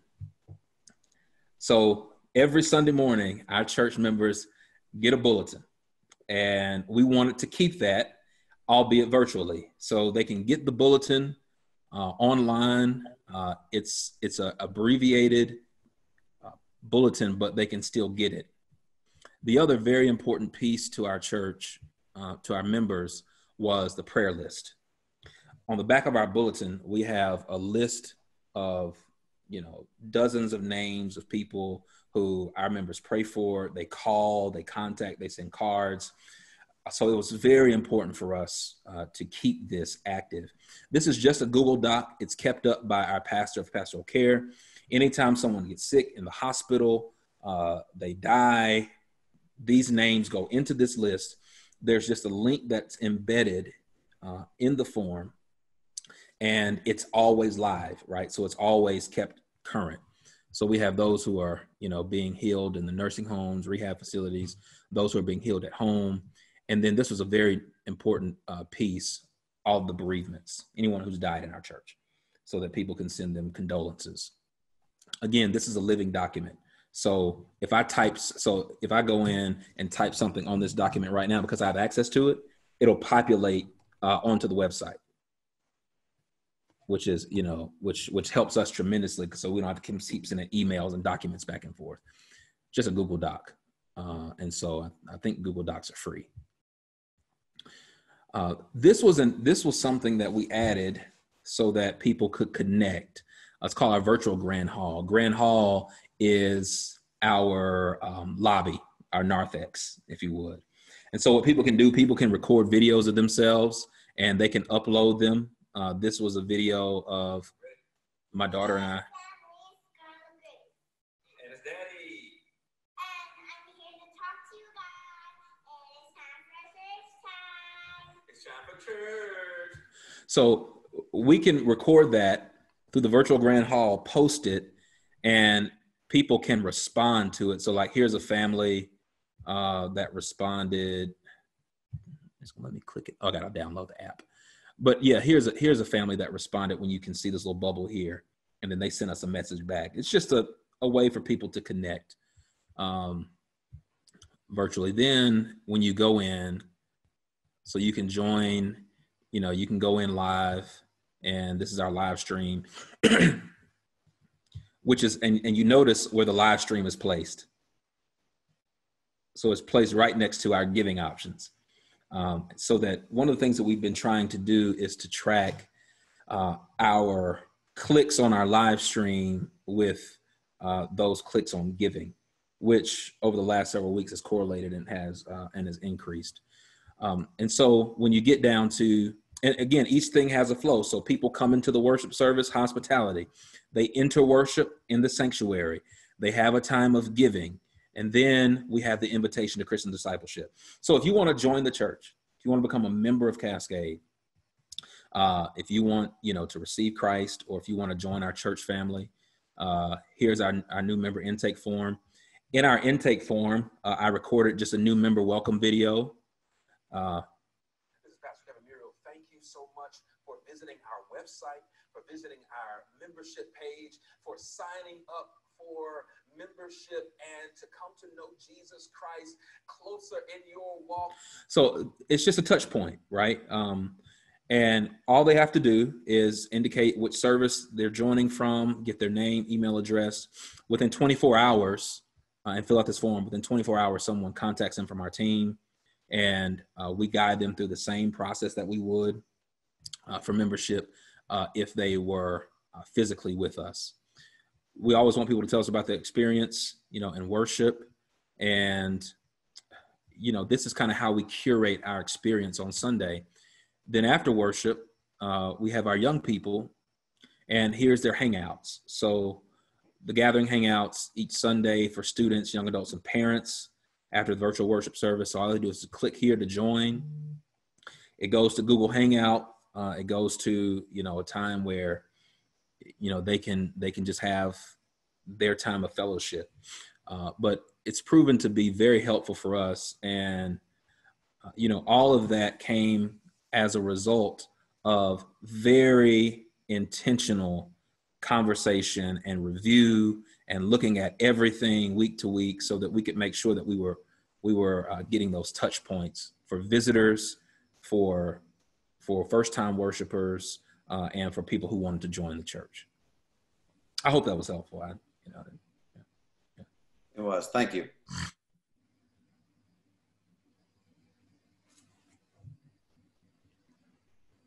To just add to that, Kevin started off by saying, just go to the website. So if you want a copy of those copies of those forms, or or want another look at those forms, they're on the Cascade website.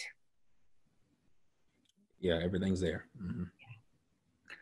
Are there any questions about the forms or things he's covered so far? Any questions? How your church might be able to do any of this?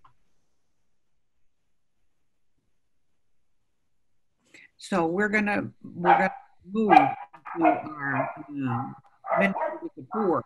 But before we do, I'm gonna ask Owen, because I know he's always ready to talk about this. he just, is ready. So going by what we've covered so far, this would be a good time to announce what's happening on Thursday, how you can connect, what it's about, the time and everything, and then following him, we'll go into our ministry with the poor, because we all have them in our communities. We all have it even more now of the pandemic. So our center has made up a word, and Owen will tell you that word. So Owen, let's have an announcement about Thursday. Thank you. This Thursday, 1:30 p.m. is going to be the Center for Church Development weekly Zoom meeting.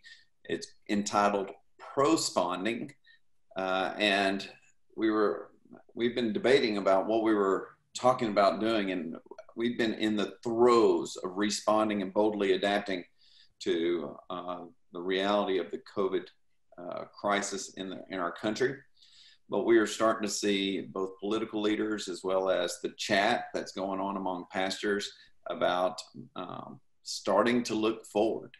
So this Thursday is going to be all about looking forward. John Thornburg shared an article about first level courage is that immediate response and stepping up to the plate amid the crisis. And he talked about stepping into second level courage means taking the time to step back and reflect, who do we want to be on the other side of this? What is God calling us to as we move through this season and into seasons to come? And so John Thornburg is going to be with us from Texas Methodist Foundation, and also one of our peer clergy in the North Texas Conference, as well as Mark Meyer. Mark Meyer is a consultant nationwide with the Unstuck Group. You can go to the unstuckgroup.com and check out all the resources that they have. But Mark Myers, who's their leader in vitalization efforts in the church, is going to be with us also about moving from responding to prosponding, which is the word we made up, because there wasn't a word that was capturing what we were trying to communicate. So we hope y'all can join us this Thursday at 1:30 p.m. Okay, thank you. And you want to tell them how they can find the link? Yeah, I mean, if you're on Facebook, there's an event page.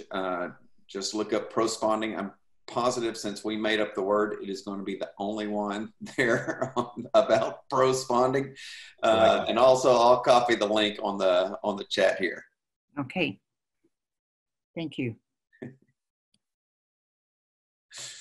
I know that's important for them to know how to join on the link, because as this call has gone on, people have texted me to say, what's the link? I can't get on. So if we know where the link is, that's also helpful.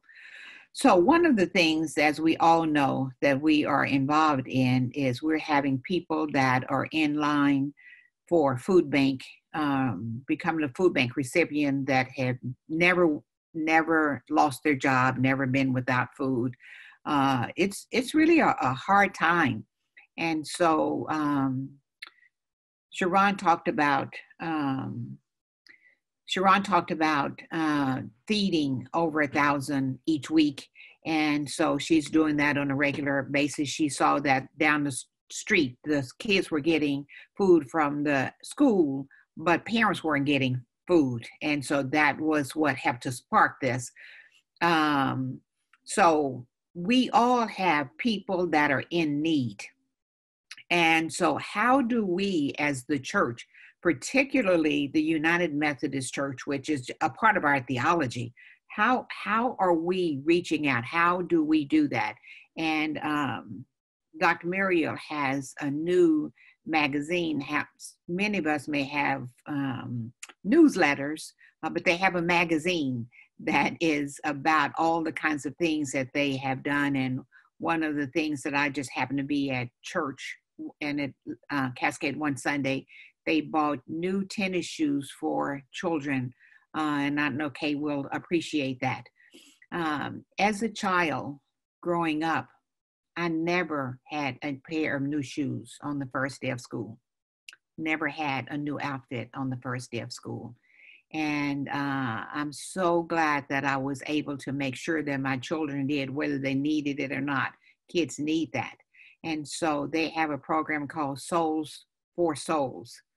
So they do that and do that well.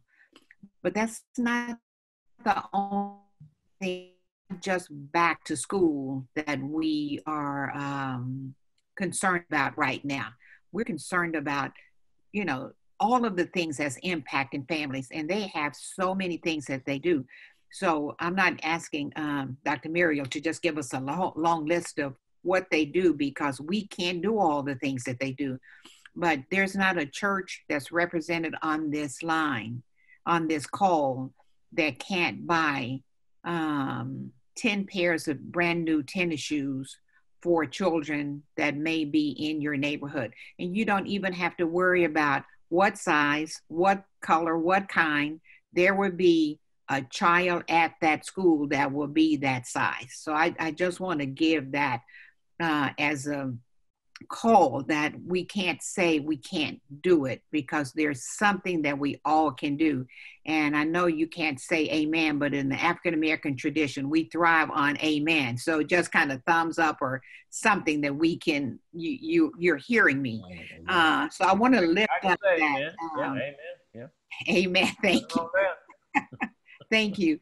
So I just want to lift that up, that when we talk about doing ministry with the poor, I want to really push this idea that we don't do ministry to them. We don't just tell them what they need. We do ministry with them. We walk alongside of them. We are there with them. And so I know that Cascade is doing a lot of things. So I'm going to ask, and I've already asked Dr. Murriel about this. I want him to talk about some of the significant things, the way they're doing ministry with the poor at Cascade. And then he's going to pause, and we're going to have questions on things that you may want to have more knowledge about, or you might want to talk a little bit about how can I implement this, or just ask a question about a kind of ministry that you may have been considering. But I want to spend some significant time on how to do ministry with the poor. Is theologically sound. Jesus said, we'll always have the poor with us. So it's biblically sound. And as I continue to call Kevin friend, the things I've noticed about what he's doing, I just think that other churches need to know about that and be a part of that. I want to welcome Reverend Andy Lewis to our call today, our director that is in charge of that very important ministry for our annual conference. So welcome, Andy, to the call. So Dr. Murriel, tell us, I know that Atlanta has no poor, right? Y'all don't have any poor folks. So, but on that note, would you just jump in here and talk a little bit about how you're doing the ministry with the poor? Yeah, a couple things. First of all, you all probably could really school me on a lot of things that you're doing. We don't have the fix to everything. I think, again, ministry is contextual. So the work that you're doing should be lifted up as very important. I think our care for the poor and ministry with the poor should emanate out of a care for people, period. And if you don't care for people, then chances are you're not going to minister to them or with them. The Bible always says that Jesus had compassion upon them. You got to have a heart of compassion and to think outside of your own personal sphere of comfort, if you would. We put into our vision service, discipleship, service, social justice. Those are the three things in our vision statement that we take seriously. We call them the three pillars of our church. That our church is almost kind of this Trinitarian idea that our church stands on this Trinitarian pillar, these service, discipleship, social justice. We take service very seriously. And I think all churches should. I think we have to, particularly during the season of pandemic, we have to think differently about who the poor are. Think differently about that. Pre-pandemic, the poor could have been those people, right? That we always say, those people. No, they're our people.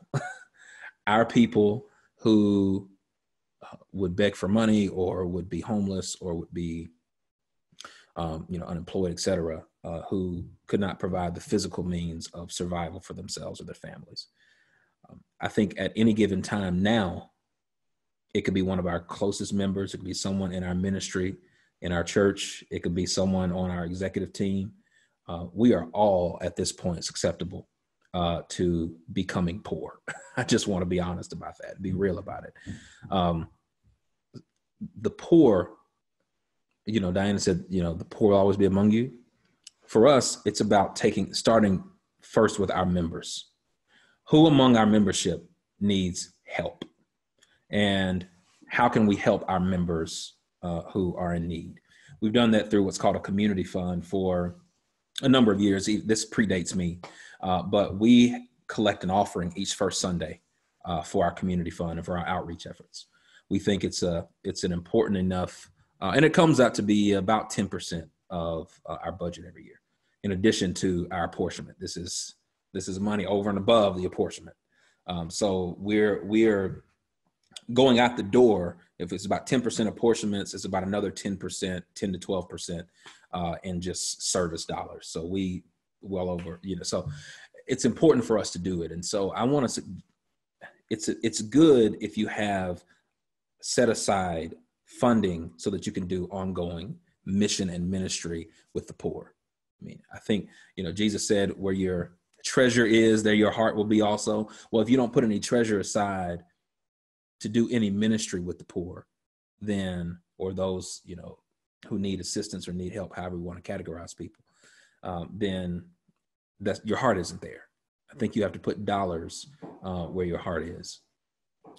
So without getting into kind of too many things that we're doing, listing them, we've honestly tried to, in this season, to protect our members and to continue social distancing. We tried to provide more support and funding to organizations that are doing the work, and then we'll send volunteers there to help and assist. We've had to even rethink how it is that we're doing outreach. Last week we gave away 500 boxes of food. This week we'll do it again. And this is here's where our strong point has been in terms of giving. It hadn't been talking about, hey, we need y'all to keep giving because we got to support the church, or we got to pay bills, we got to pay staff. People are getting laid off. They don't really care about that. Okay, I just want to be honest. People don't care. What people care about is, when I give to my church, are you going to take the money and you're going to help somebody? I know you got to support staff. I know you have to support overhead and operations. But when I give you this tithe, are you going to take this money and you're going to help somebody with it? So when we started broadcasting to our church that, hey, look, this week we gave groceries, a full week of groceries to 500 senior citizens in our community. And we're going to do it again next week.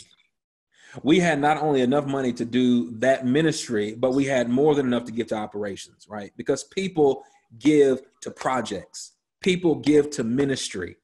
They don't give to budgets. They don't give.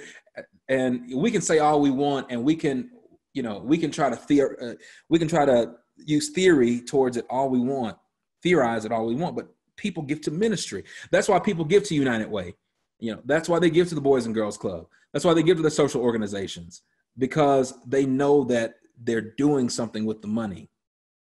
People don't give to salaries. Well, at least our people don't. I don't know. Some of you all may, but they want to know. They don't want to know about, what you paying such and such this week. They want to know, when I give my money, is it going to help somebody? Now, it takes staff to do that. And you have to tie that in to what it is that you are trying to do in the community. But so when you're asking for resources, particularly during this season, how are you tying it back in your offering appeal to something that you as a church are doing in the community with people who need help? You will get more from your people, not just monetarily, but you'll get more of their time, of their creativity, of their ideas, of their service, when they know that what you're connecting their giving to is going to go help somebody. I just gave somebody a good nugget for their offering on Sunday, that when you're getting ready to ask, I dare you to put out an initiative within your congregation that you want. And you may not be able to do what Hamilton Mills does and feeds 1,000 people every week, right? That's huge. I wish we could do that. I wish we could feed 1,000 people with a hot meal every week. That's not what we can do right now, right? But what we can do is we can provide assistance and support, based on our context.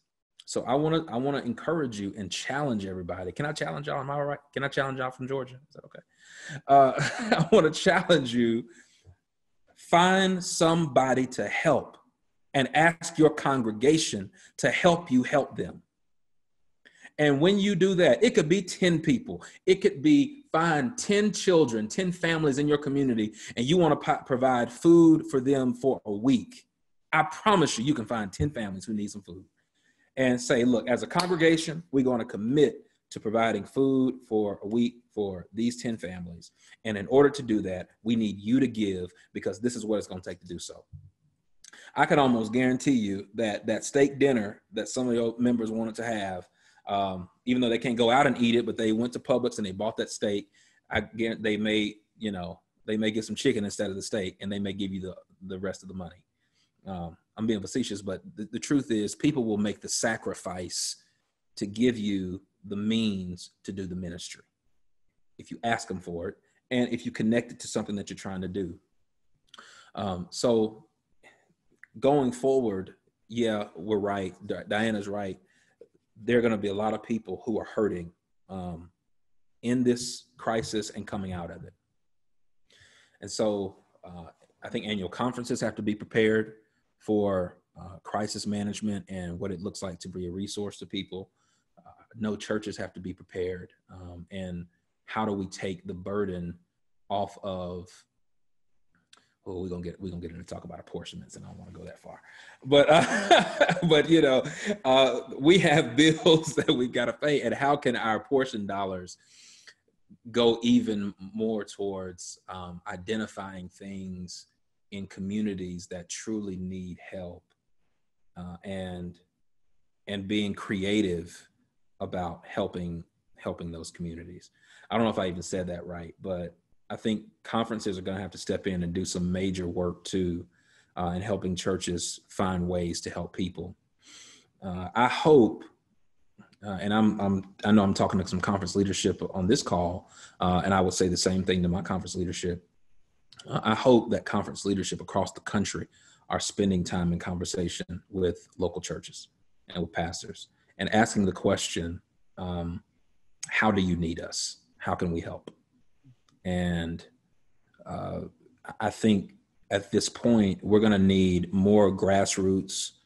We're going to need more organic ways of doing ministry. And it's going to have to be local. It's going to be local. Let's pause there. I think I want to check in with Reverend Lewis, Andy, to see if he has any questions or anything in specific that you want us to ask now while Dr. Murriel is on the call. Thank you, S.Dianna. Thanks for inviting me. And you may have noticed Jarita Williams-Louie and Andrew Pfizer also, who are part of our Center for Missional Outreach team, have joined the call.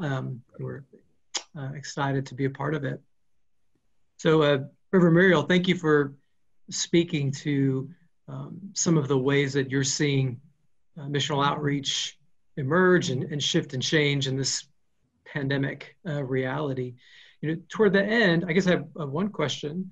Toward the end, you were commenting that you feel like it's really critical for local churches to identify, someone to help, and if I heard you right, to identify partners who can help them do that.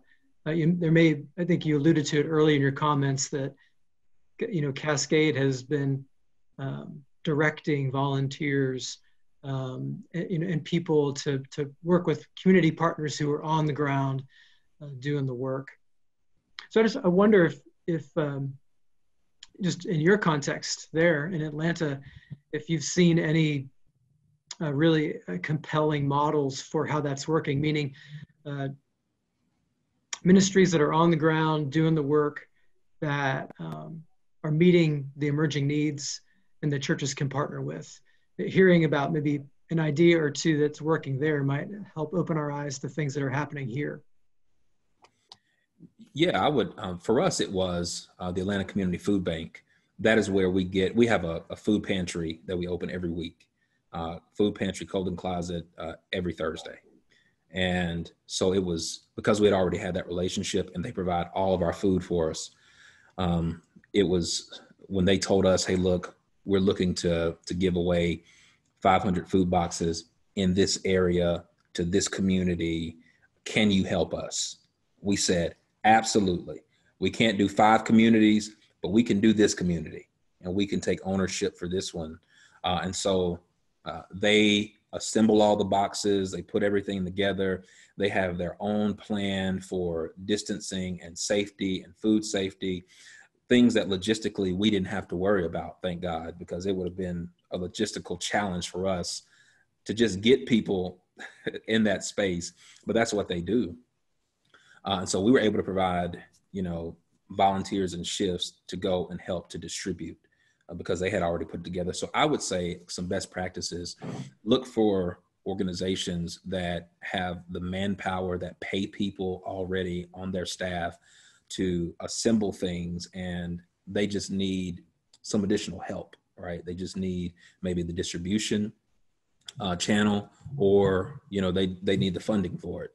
And because still, I still believe that if we provide some funding, that's almost as good as us handing the food out. I would love to hand it out and make that personal connection, but if they don't have the funding, then it's not going anywhere. You're not going to feed anybody. So that's one model. I think another thing to consider is how can you do something if you, just like Reverend Patterson, on your campus where it can continue to shine the light on you as a church in your community, doing something on your campus that's safe for people. Safety has to be first. So if it's as a conference, we're going to have a goal of galvanizing 30 churches that are going to, that we're going to ask and we're going to request that you offer your campus as a site for food distribution one Saturday a month. And as the conference, you'll partner, and we just ask that the church would provide enough volunteers to distribute the food. That's something that's doable, but you also have to, procure masks and gloves and things like that. So there are challenges, but again, it can be done. Those are just a couple of examples of things that I've seen work, things that I've seen done. Food insecurity is a big issue right now. It's a major issue right now. Food insecurity, also rental assistance, major issue right now. I think in addition to that, if you want to talk on the domestic violence side of things, providing resources for people who may be in situations and they need an outlet. They need someone to talk to. So providing counseling services or some kind of resource. So I think we have to redefine what service is even in this season. Service may be food, or it may be mental health service, or it may be, some kind of other assistance. But I would just encourage you all to think outside the box and use your resources that are at your disposal. I hope that helped. Yes. Murriel, thank you very much. This point I want to lift up that I heard you say is that when you were describing that initial example of the way you partner with the food bank, it sounded like you already had an existing and strong relationship with that community partner, so that they had a vision and then they reached out to you to ask for your help, which just underscores how important it is for all of us in all of our contexts to develop those kinds of relationships with ministry partners in our communities. So often it's through those relationships that the opportunity for service emerges, and we can step into that. So thank you for sharing that example and reminding us of that. I've also seen, people, and maybe you all have heard of this, providing meals for essential workers. I think these things are important. We did, I can't think of how many flood buckets we did. And obviously flood buckets through UMCOR. And inside of the flood buckets, we often put these N95 masks. And so we were encouraging churches, before they sent the buckets to the warehouse, go through them, because there's, a need for N95 masks right now for emergency care workers. And, I know there are some churches who went through and found hundreds of masks and were able to donate them and give them to essential care workers. So it's things like that are right underneath our nose. And I didn't even think about that. But I got a call from Action Ministry, someone who did the outreach work. And they said, "Hey, Kevin, have y'all, thought about this project?" So I just think there's a lot of things that we can do, to your point, Andy, when we have, the major point here is relationship. And if you haven't built relationships with people in your community and organizations, you need to do so, because in times like these, they need us, and it provides a great opportunity for us. Mm-hmm. Absolutely. Other questions? S.Dianna, are there perhaps other questions from anyone else on the call? And I'll turn it back to you. Yeah. Are there any other questions from anyone else that's on the call related to ways that we can do ministry with the poor, that we can, maybe talk to Kevin about, or talk to other people that may be on the line that are already doing something that you can share it. Dr. Patterson, will you wait? Yeah. I'm doing multiple things in the house at the same time, so forgive me for being out. Listen, Dr. Murriel and everybody else, here's the burning question that we have in Hamilton Park. We are feeding all these people. We are seeing parents come in with small children, teenagers. A lot of men are homeless, everything. Mm-hmm. In a perfect world, we could leverage all this goodwill that we're doing and then bring them to church. But the reality is we have to do church differently. So how do we create, when this is over, a church response to them that connects them and keeps them with us somehow, but not being so arrogant to say, "Oh, you must come in our building." Should we have a parking lot church, or how do we hold on to all these good people that we have met during this feeding time? I think you hold on to them just like you're doing now.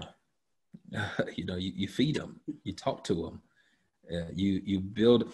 So often we want to convert those who we serve into those with whom we worship.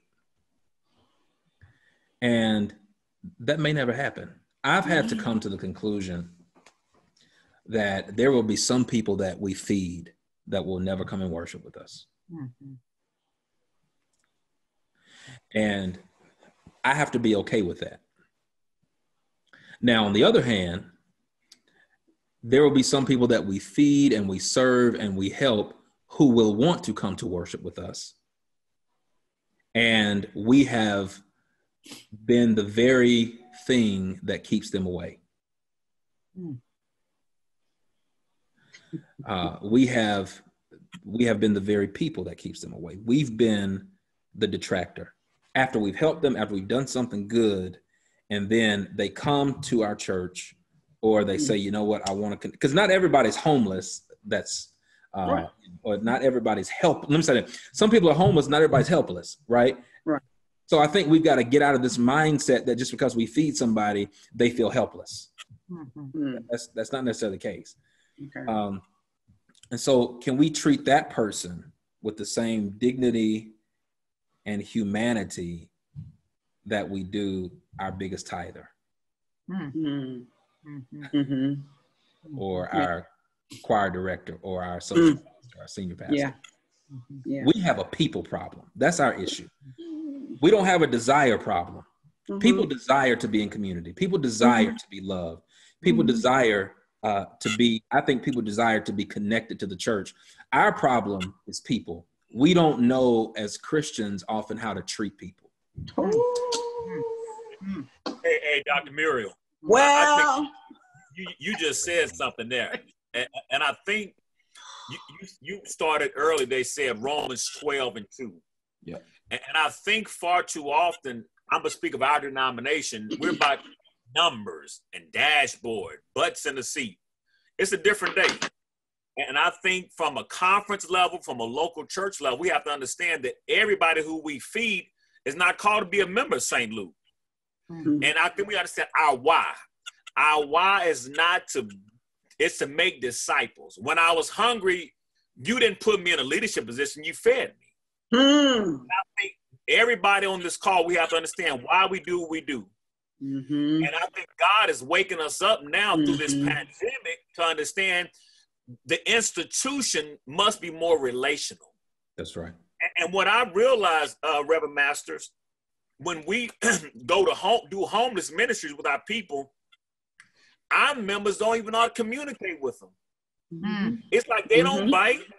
There you go. No, seriously. So I think now we have to understand as the body of Christ that everybody we feed may not be a member of Hamilton Park, but they are part of the beloved community. And I think that the system, the institution must rethink how we engage people. It's not about numbers anymore. It's about impact and meeting the needs of people. And we want to get people in our pews, but I think we need to shift that. I'm glad you brought that up. Yeah. Yeah, and also, Dr. Boyd, when we think about that and we think about ministry with as opposed to ministry for, when we are high society, sedity, if you will, we're going to put some food out there, but don't touch me, you know. Right. This is not a time, I'm not talking about the time of pandemic. I'm talking about just regular, ordinary time. But when you're talking about ministry with, you hold their hand and you walk with them, you talk to them, you find out what can we do together. It's a different world. And so the way we used to do it, I think Kevin made a point and he may want to say some more about that. We have a relational problem. And I want you to know, God is not happy with that. There are people that I came to know and love, and I mean dearly love, that were homeless when I was at Warren. I want you to know they protected me like nobody else. When I would leave my house in Richardson and go to Warren because there's some papers that I needed to turn in a report to the conference or the district, whatever it was, I needed it that night. And Henry would say, you can't go into South Dallas. It's going to be 9 o'clock. And I say, no, I got my posse. And I drove up to that church. You know, I didn't call them to tell them I was coming. I knew they were going to be on the street. They saw my car drive up and they came right over. What you doing here? What you doing? And they were right there. I went in the church, got what I needed, and was never scared. What we have to understand is they have so many gifts to give. Yes. Yes. They are valuable. They are made in God's image. And if we can understand how to walk with them and receive their gifts and honor their gifts. I mean, there was a couple of them when we didn't have a musician, and they told me on Wednesday when we did that they knew how to play somebody told them they knew how to play, and we invited them to the sanctuary. They did not feel honored. They thought, they're not going to really let me come in here. Yes, we are. And so it was a learning not new for me, because I serve the people in South Central LA. Right. I've come to understand that people are people and they're made in God's image. It doesn't matter what race you are. It doesn't matter if your hair is straight or curly. It doesn't matter how much money you have. We may not all have the gifts of Dr. Kevin Murriel or Dr. Bowie, but we have gifts and we have to understand and use those gifts. So, Reverend Masters, Dr. Muriel. Go ahead, Miranda. Thank you, Reverend Patterson. Dr. Muriel, can you talk a little bit about, so everyone's looking forward to after this because it's going to be better, right? It's going to be different. It's not going to be this. We're ready for this to be over. But as a pastor, can you talk a little bit about how we're going to have to be agile and what we can be engaging? Because to Reverend Master's point and to one of your points earlier, us having messages that emphasize that right now makes us valuable right now as churches and as faith communities, but gets that lesson about we're all valuable. Because I'm thinking that's what's going to happen, talking to a lot, my previous life as a researcher and demographer and sociologist, there's going to be some quick shifts. So we're going to be excited to get out. But then all of the people that have been able to fill out the paperwork to not have their mortgage or their house foreclosed or their rent or be evicted, they're going to need legal help. Like there's going to be rapidly changing things. We're going to be happy and then we're going to be down and then up and then down. And many of our folks who were happy to serve are now going to find themselves in a position where they're questioning their value because now they need to ask to be served.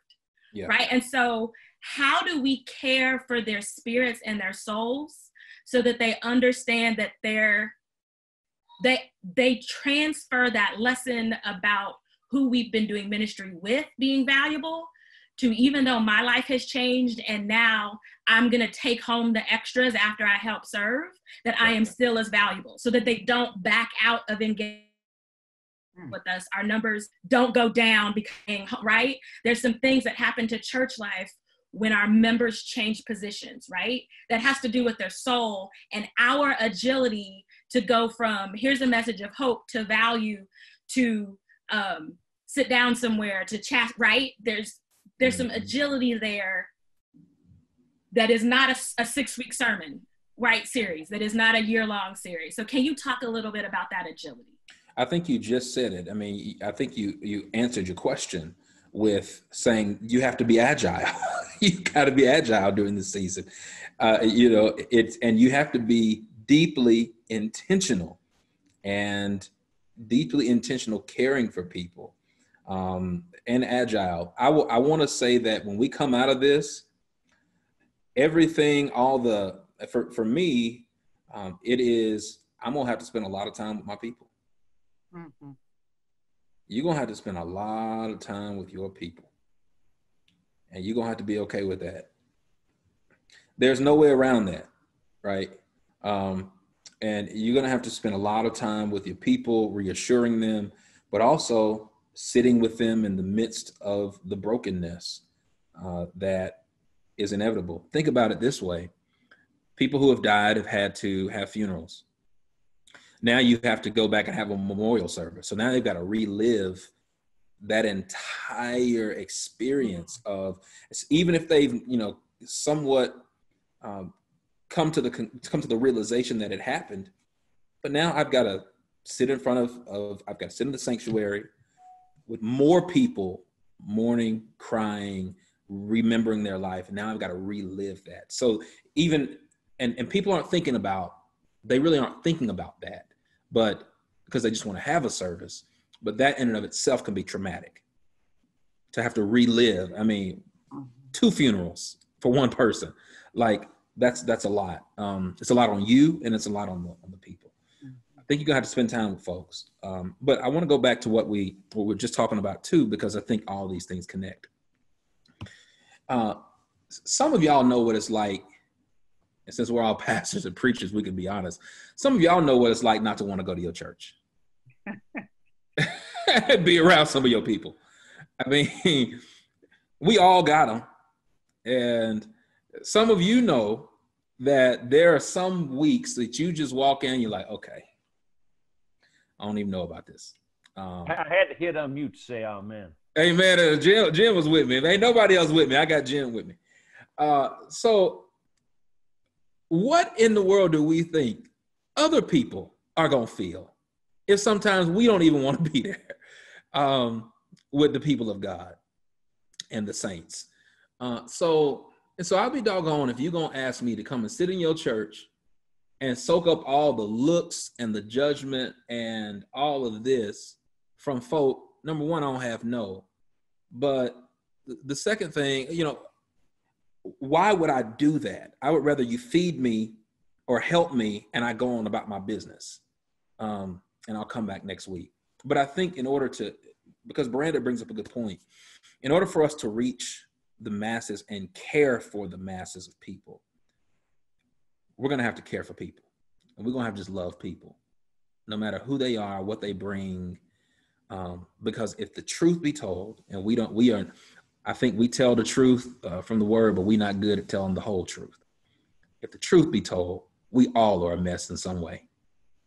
And we all got some messiness that we are working through, having to deal with.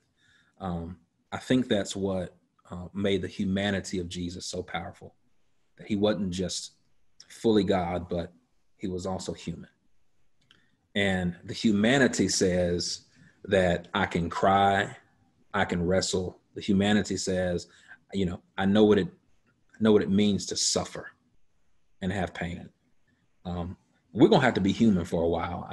That's what I really wanted to say, Brent. I went all around the mountain to say that we're gonna have to be human with people for a while, and let people know that we feel what they feel, and we sit there intentionally with folks. So, yeah. Kay, you had a comment? You didn't have a comment? I thought I saw Kay talking. Okay. Well, yeah, I had a comment and a question, Dr. Murriel. Such a pleasure. I met you briefly, and just a pleasure to meet my aunt and uncle were a part of Cascade when Reverend Lowry was there. So it's just a pleasure to see the work going on with young people now. But I did want to ask and speak to doing ministry with that we were talking about earlier, Dr. Bowie brought up, and how we are, or how you are entering to the vision of racial inequities that we're seeing with COVID-19 impacting Black people, people of color, communities of color, and how it's killing us in a way that is demographically different from any other group. And so when I had a conversation with my coworker and my director this morning, Andy Lewis and Andrew Pfizer, and Andy brought up an article that's talking about leading through blizzard or winter, are we entering into a mini ice age? And my reaction or my response to that suggestion in that article is that I'm hoping that we're moving into an ice age, a mini ice age, that will be different after this, but that we'll take the time to lament and take the time to grieve. And like you said, be human so that we can see people and so that we can honor and love and walk in dignity with people. But I'm hoping that we can dismantle. We're working toward dismantling racial inequities and injustices in healthcare with some of the things that we are working on with the journey toward racial healing. And so healing means that there's a lot of wounding, and there's some things that we actually need to name, and we need to make sure that as a system, we are building structures that will take down supremacy of whiteness, and that will actually name that, and then we can move forward. Because some people aren't entering the church because we don't name and we don't say and we exclude because of skin color, because of class, of course. But for me, the way that I enter into life is from a perspective and a framework of racial injustice. And so we're still working through what that means for our country historically. And I'm asking and wondering, how are you seeing that played out in Atlanta, in Cascade, and the work that you're doing? And if you have any suggestions as to what your hope is or what your vision is as we walk through the healing for these communities, for those of us who are seeing the impact of COVID. For me, I always talk about Black people. We've been doing this, this pandemic, it exacerbates for those of us who are in the Black community, the things that are already twisting our arms and killing us. And so I'm hoping that as a denomination and as a conference, we'll be able to build a different kind of beloved community once we, or as we're moving through. We don't have to wait. And once we kind of have some restrictions lifted as to how we're going to do that. Yeah.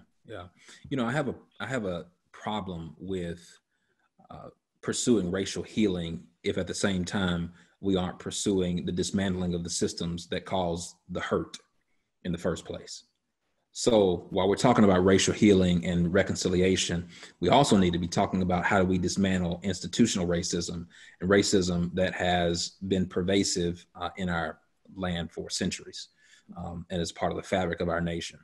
I think we all need to heal. I think that, but I can heal, but I also need to be treated as a human too. That's another thing. And the truth is, these are uncomfortable conversations for a lot of people, right? But I love having these conversations because if you don't live in the discomfort of talking about racism and institutional racism, much of which, was around far earlier than you and I, all of us. These things have been happening for years. I just thank God that now we can talk about them. But when you talk about the inequities in healthcare and the food disparities and so much, the environmental injustice, so much, Black and brown people dying at a higher rate is a direct result of all of these systemic injustices and issues that we've seen for centuries. It's not just because more Black people getting sick. It's because of the underlying issues that are a direct result of, systemic racism. We know the CDC just reported that 30% of COVID-19 patients are African-American, even though we make up 13% of the population. You got to start asking yourself why. Why in Chicago, 70% of the COVID-19 deaths, Black folks. Michigan, Georgia, all have reported higher percentages of Black and brown people contracting the virus and dying from it. And so I would simply say that the church has to be on the front lines of having these conversations. And so while we're talking about serving people and helping people, we need to be talking about what it means, even within our denomination, for injustice to be pervasive, and for us not to really have those hard conversations about racism and racial inequality that we see even in our own church. If the church can't get it right, then how can we expect society to get it right? So what does that take, right? For me, it takes those who are in the majority, who have built the power structure, who have the power within the structure, to say, you know what, this ain't right. And that takes a relinquishing of power. And people don't like to relinquish power, right? We don't. People don't like to. This nation's built on power.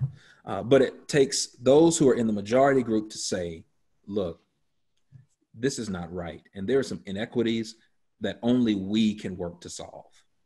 So you start doing that, right? You do it through a multiplicity of ways, particularly during this season when we're talking about church life. Do you all have a church development office there? A church development office?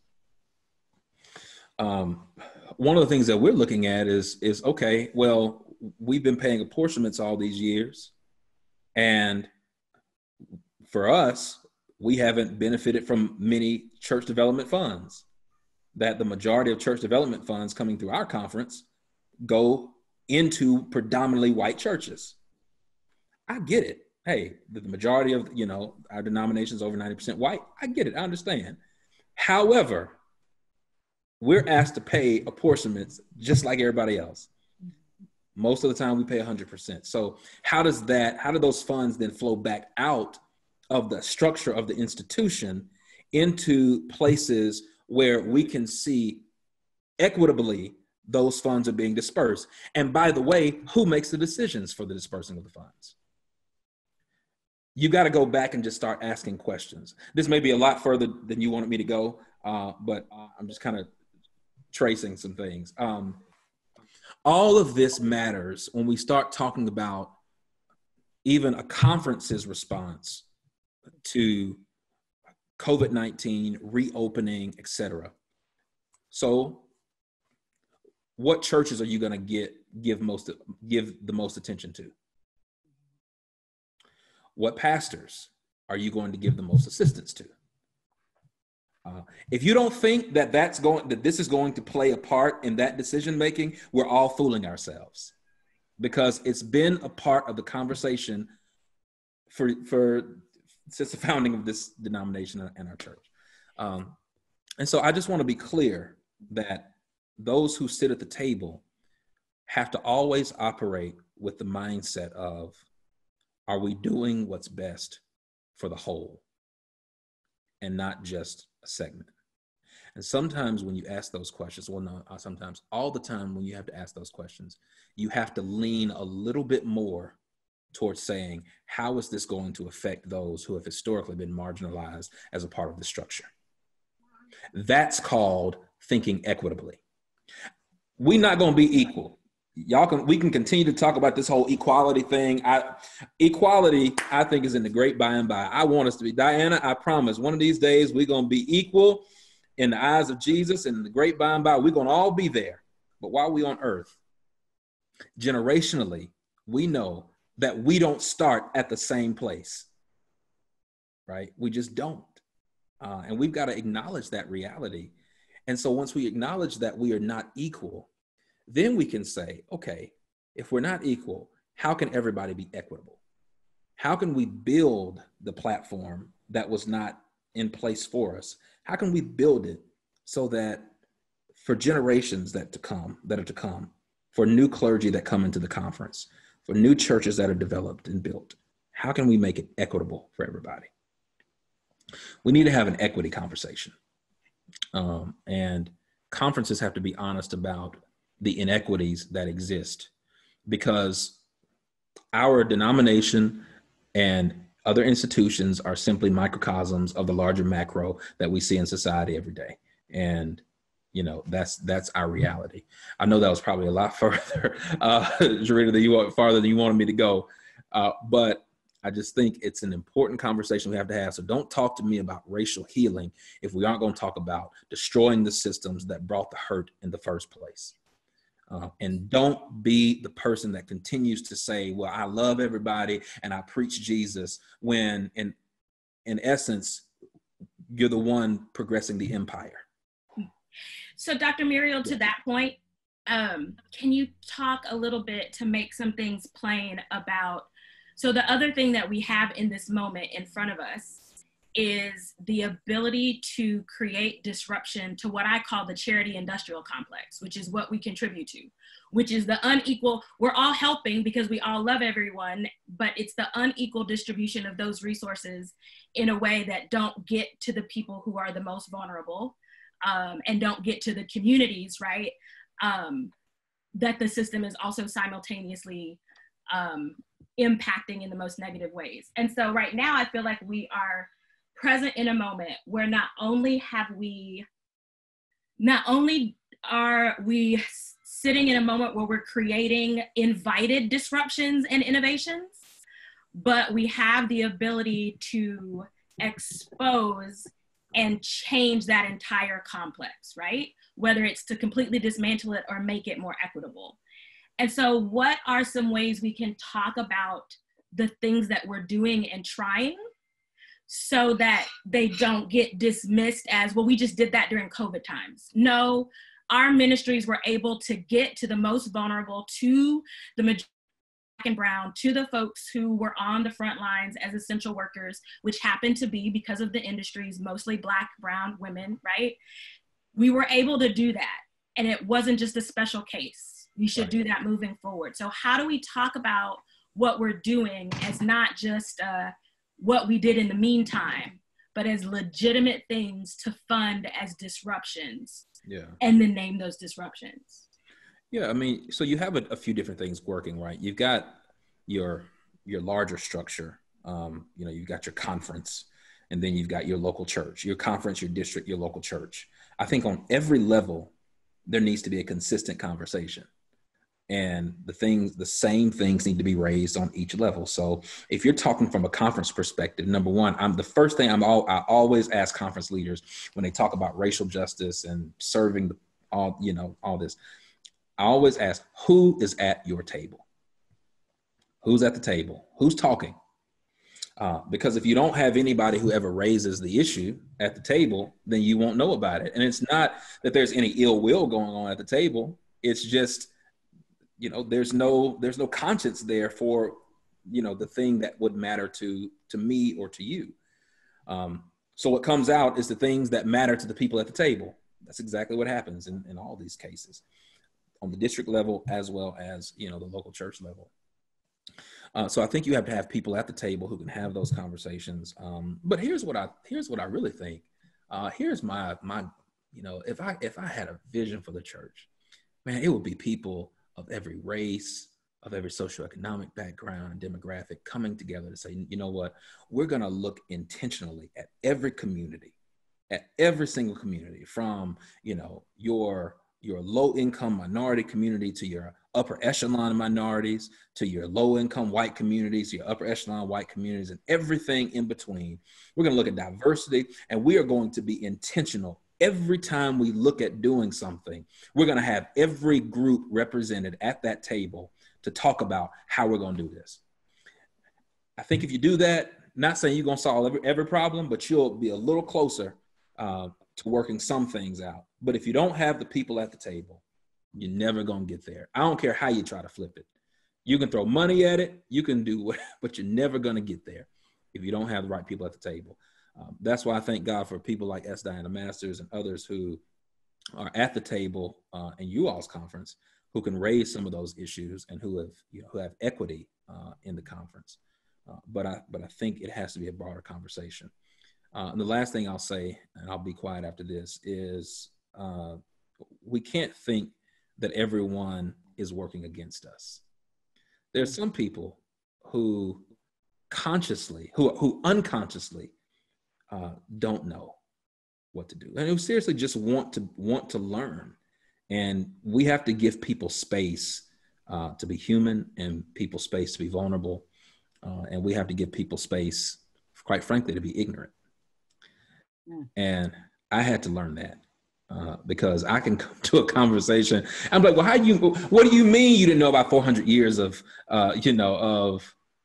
injustice toward Black women? What do you mean you didn't know about the inequities and, the injustices? What do you mean you didn't know we're not equal? And some people just have never connected the dots.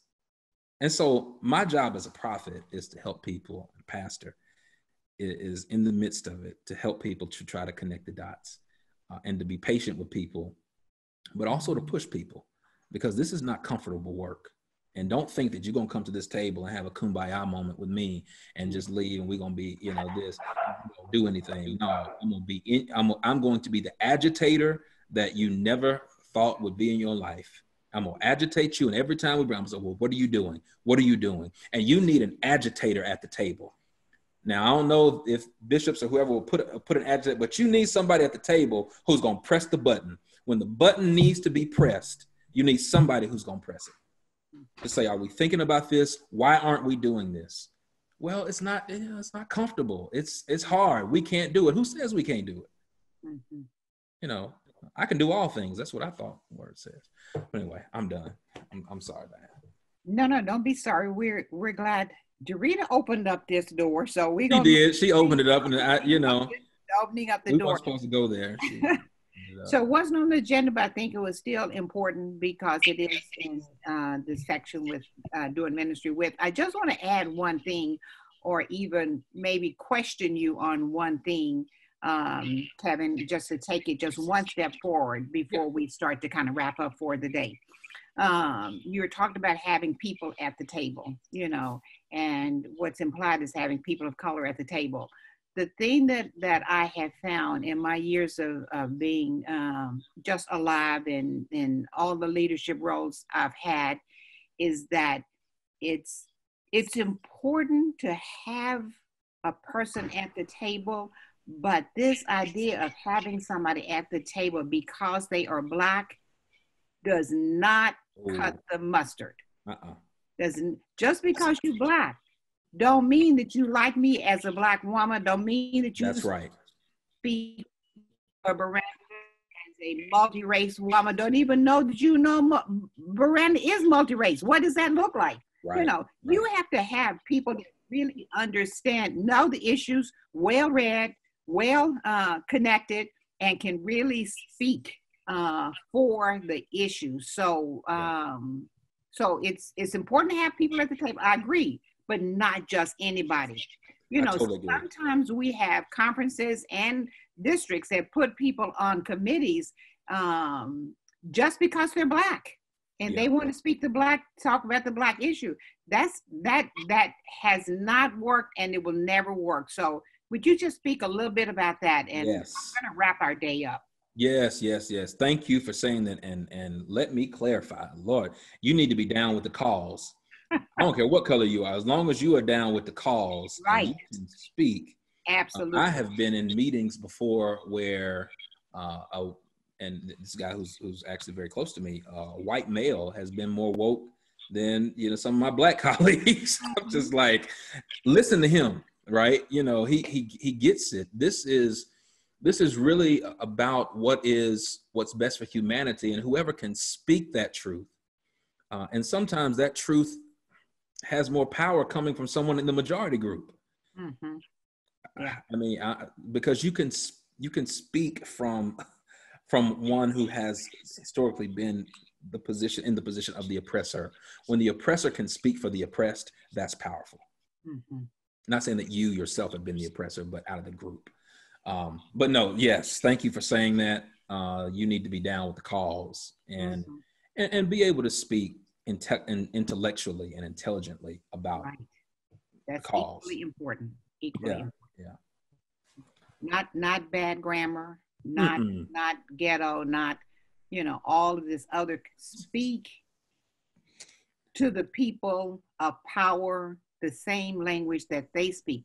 That's one thing. But the other thing is that we can't forget in this is when we think about that, not only does the person have to have the right color, they have to be knowledgeable about the issues that are at hand. Because sometimes you might have somebody at the table that is so worried about their job. I'm talking about the church now. So worried about their job that they may have all of the pieces, but they don't have the courage to speak up because they don't want to be reappointed. They don't want to be appointed to something where they may not be able to make a living. So there are a lot of moving parts in this. And so all of that is, you have to be really careful as to who you bring to the table. Yeah, and conferences have to provide space and leaders. And this is why I say denominations, and particularly in our denomination, and I would even impress this upon the leadership of the North Texas Conference, have leadership in place that will allow space for disruption, because it makes you better. We all need to be disrupted, all of us. It makes us better. Have space for people to say, hold on, let's think about this without fear of being reprimanded. Mm-hmm. It was told to me by a very wise pastor who has been a hallmark in this denomination for a long time, Bishop Woody White. Mm-hmm. Bishop White, who is a mentor of mine, would always say about leadership don't want to surround yourself with too many people that will tell you yes. Right, right. Don't surround yourself with a bunch of yes folk. Surround yourself with people who respect your leadership, but will push you to think more broadly. That's just a leadership lesson. So I would say that in these days of COVID-19, my encouragement to this amazing conference, because y'all really are a great conference. When I travel across the United States and see other conferences, I mean, you guys are in pretty good shape compared to a lot of folks, even in this time of COVID-19. We all have our issues, right? North Georgia included. Y'all are in good shape, and you guys have good forward-thinking leadership. Dr. Master, S.Dianna, and her husband Henry, and so many others who I've come to know and to respect in the North Texas Conference. And so you all continue to stay the course. I'll be praying for you during this season, but lead courageously. If I could challenge your leadership, lead courageously, but lead equitably. And there are a lot of different faces in this conference that need help and that need assistance, and pay attention to them all. Thank you. Thank you. Well, brothers and sisters, it's been a long day. We had a short lunch, just a short break. We never did really take a bathroom break. We've worked really hard today. And I'm going to ask you to help me in giving Dr. Murriel a thumbs up for the information he's given us today. And I thank him for that. I called him on a short notice to say we're completely changing the agenda. We're not just having the Black folks, we're going to have the white folks come too about this. And he said, whatever you need, my friend, whatever you need. And so I thank him for being willing to be flexible in what he had already planned. We planned this date in August of 2019. Had no idea that this virus was coming around, but you have to be prepared in season and out of season. So thank you, Dr. Murriel, for your flexibility. Thank you for all that you've given us today. Thank you for your challenges. Matt, you're on the line, and you didn't have any idea I was going to call on you, but that's okay because we're on the team. So I'm going to ask you if you will announce again what's happening on Thursday. And then, see if anybody has any question. Be sure and tell them where they can get the link. And pray. Absolutely. Yeah. So Thursday, we're just looking at how can we be proactive as we begin to consider. We responded to sort of having to pivot in the changes that we've had to make, and now how can we sort of get in front of it and begin to think as visionary leaders about what God's doing, that none of this has taken God off guard, and that God is still actively moving in our world, and how can we partner with that and be proactive or pro-sponding to the events in our world and sort of the changing context of ministry that we live in. So I think Owen actually in the chat room there shared some of the details. That's Thursday at 1:30 for the CCD webinar. And I would love to see you all on that. Okay, thank you. We're going to post this, the recording of our Zoom call on our conference page. So if you missed something that you were taking notes on, it'll be there. So be sure, if you need to reach me, just feel free to call me. You have my cell number, 213-880-7009. Our conference emails are the same. Dr. Murriel and Jarita, let me just speak to both of you just for a second. Both of you have exciting things happening, and you don't know it's the same thing. Both of you are getting ready to have baby boys around the same time. So I know Kevin is excited about his son, and I know Jarita is excited about her son. So I wanted both y'all to know that. And on that note, I know both of you have been praying, and Kevin's been speaking all day. So Jarita, I'm going to ask you to just close us in prayer, because we've been praying for you, and I know you have been praying. So on that note, we're going to ask you to close us in prayer. Well, congratulations, Dr. Murriel. Thank you. You too. You too. Yeah, I tell people not to call my baby no corona baby. Let's go to our God, our Creator, in prayer.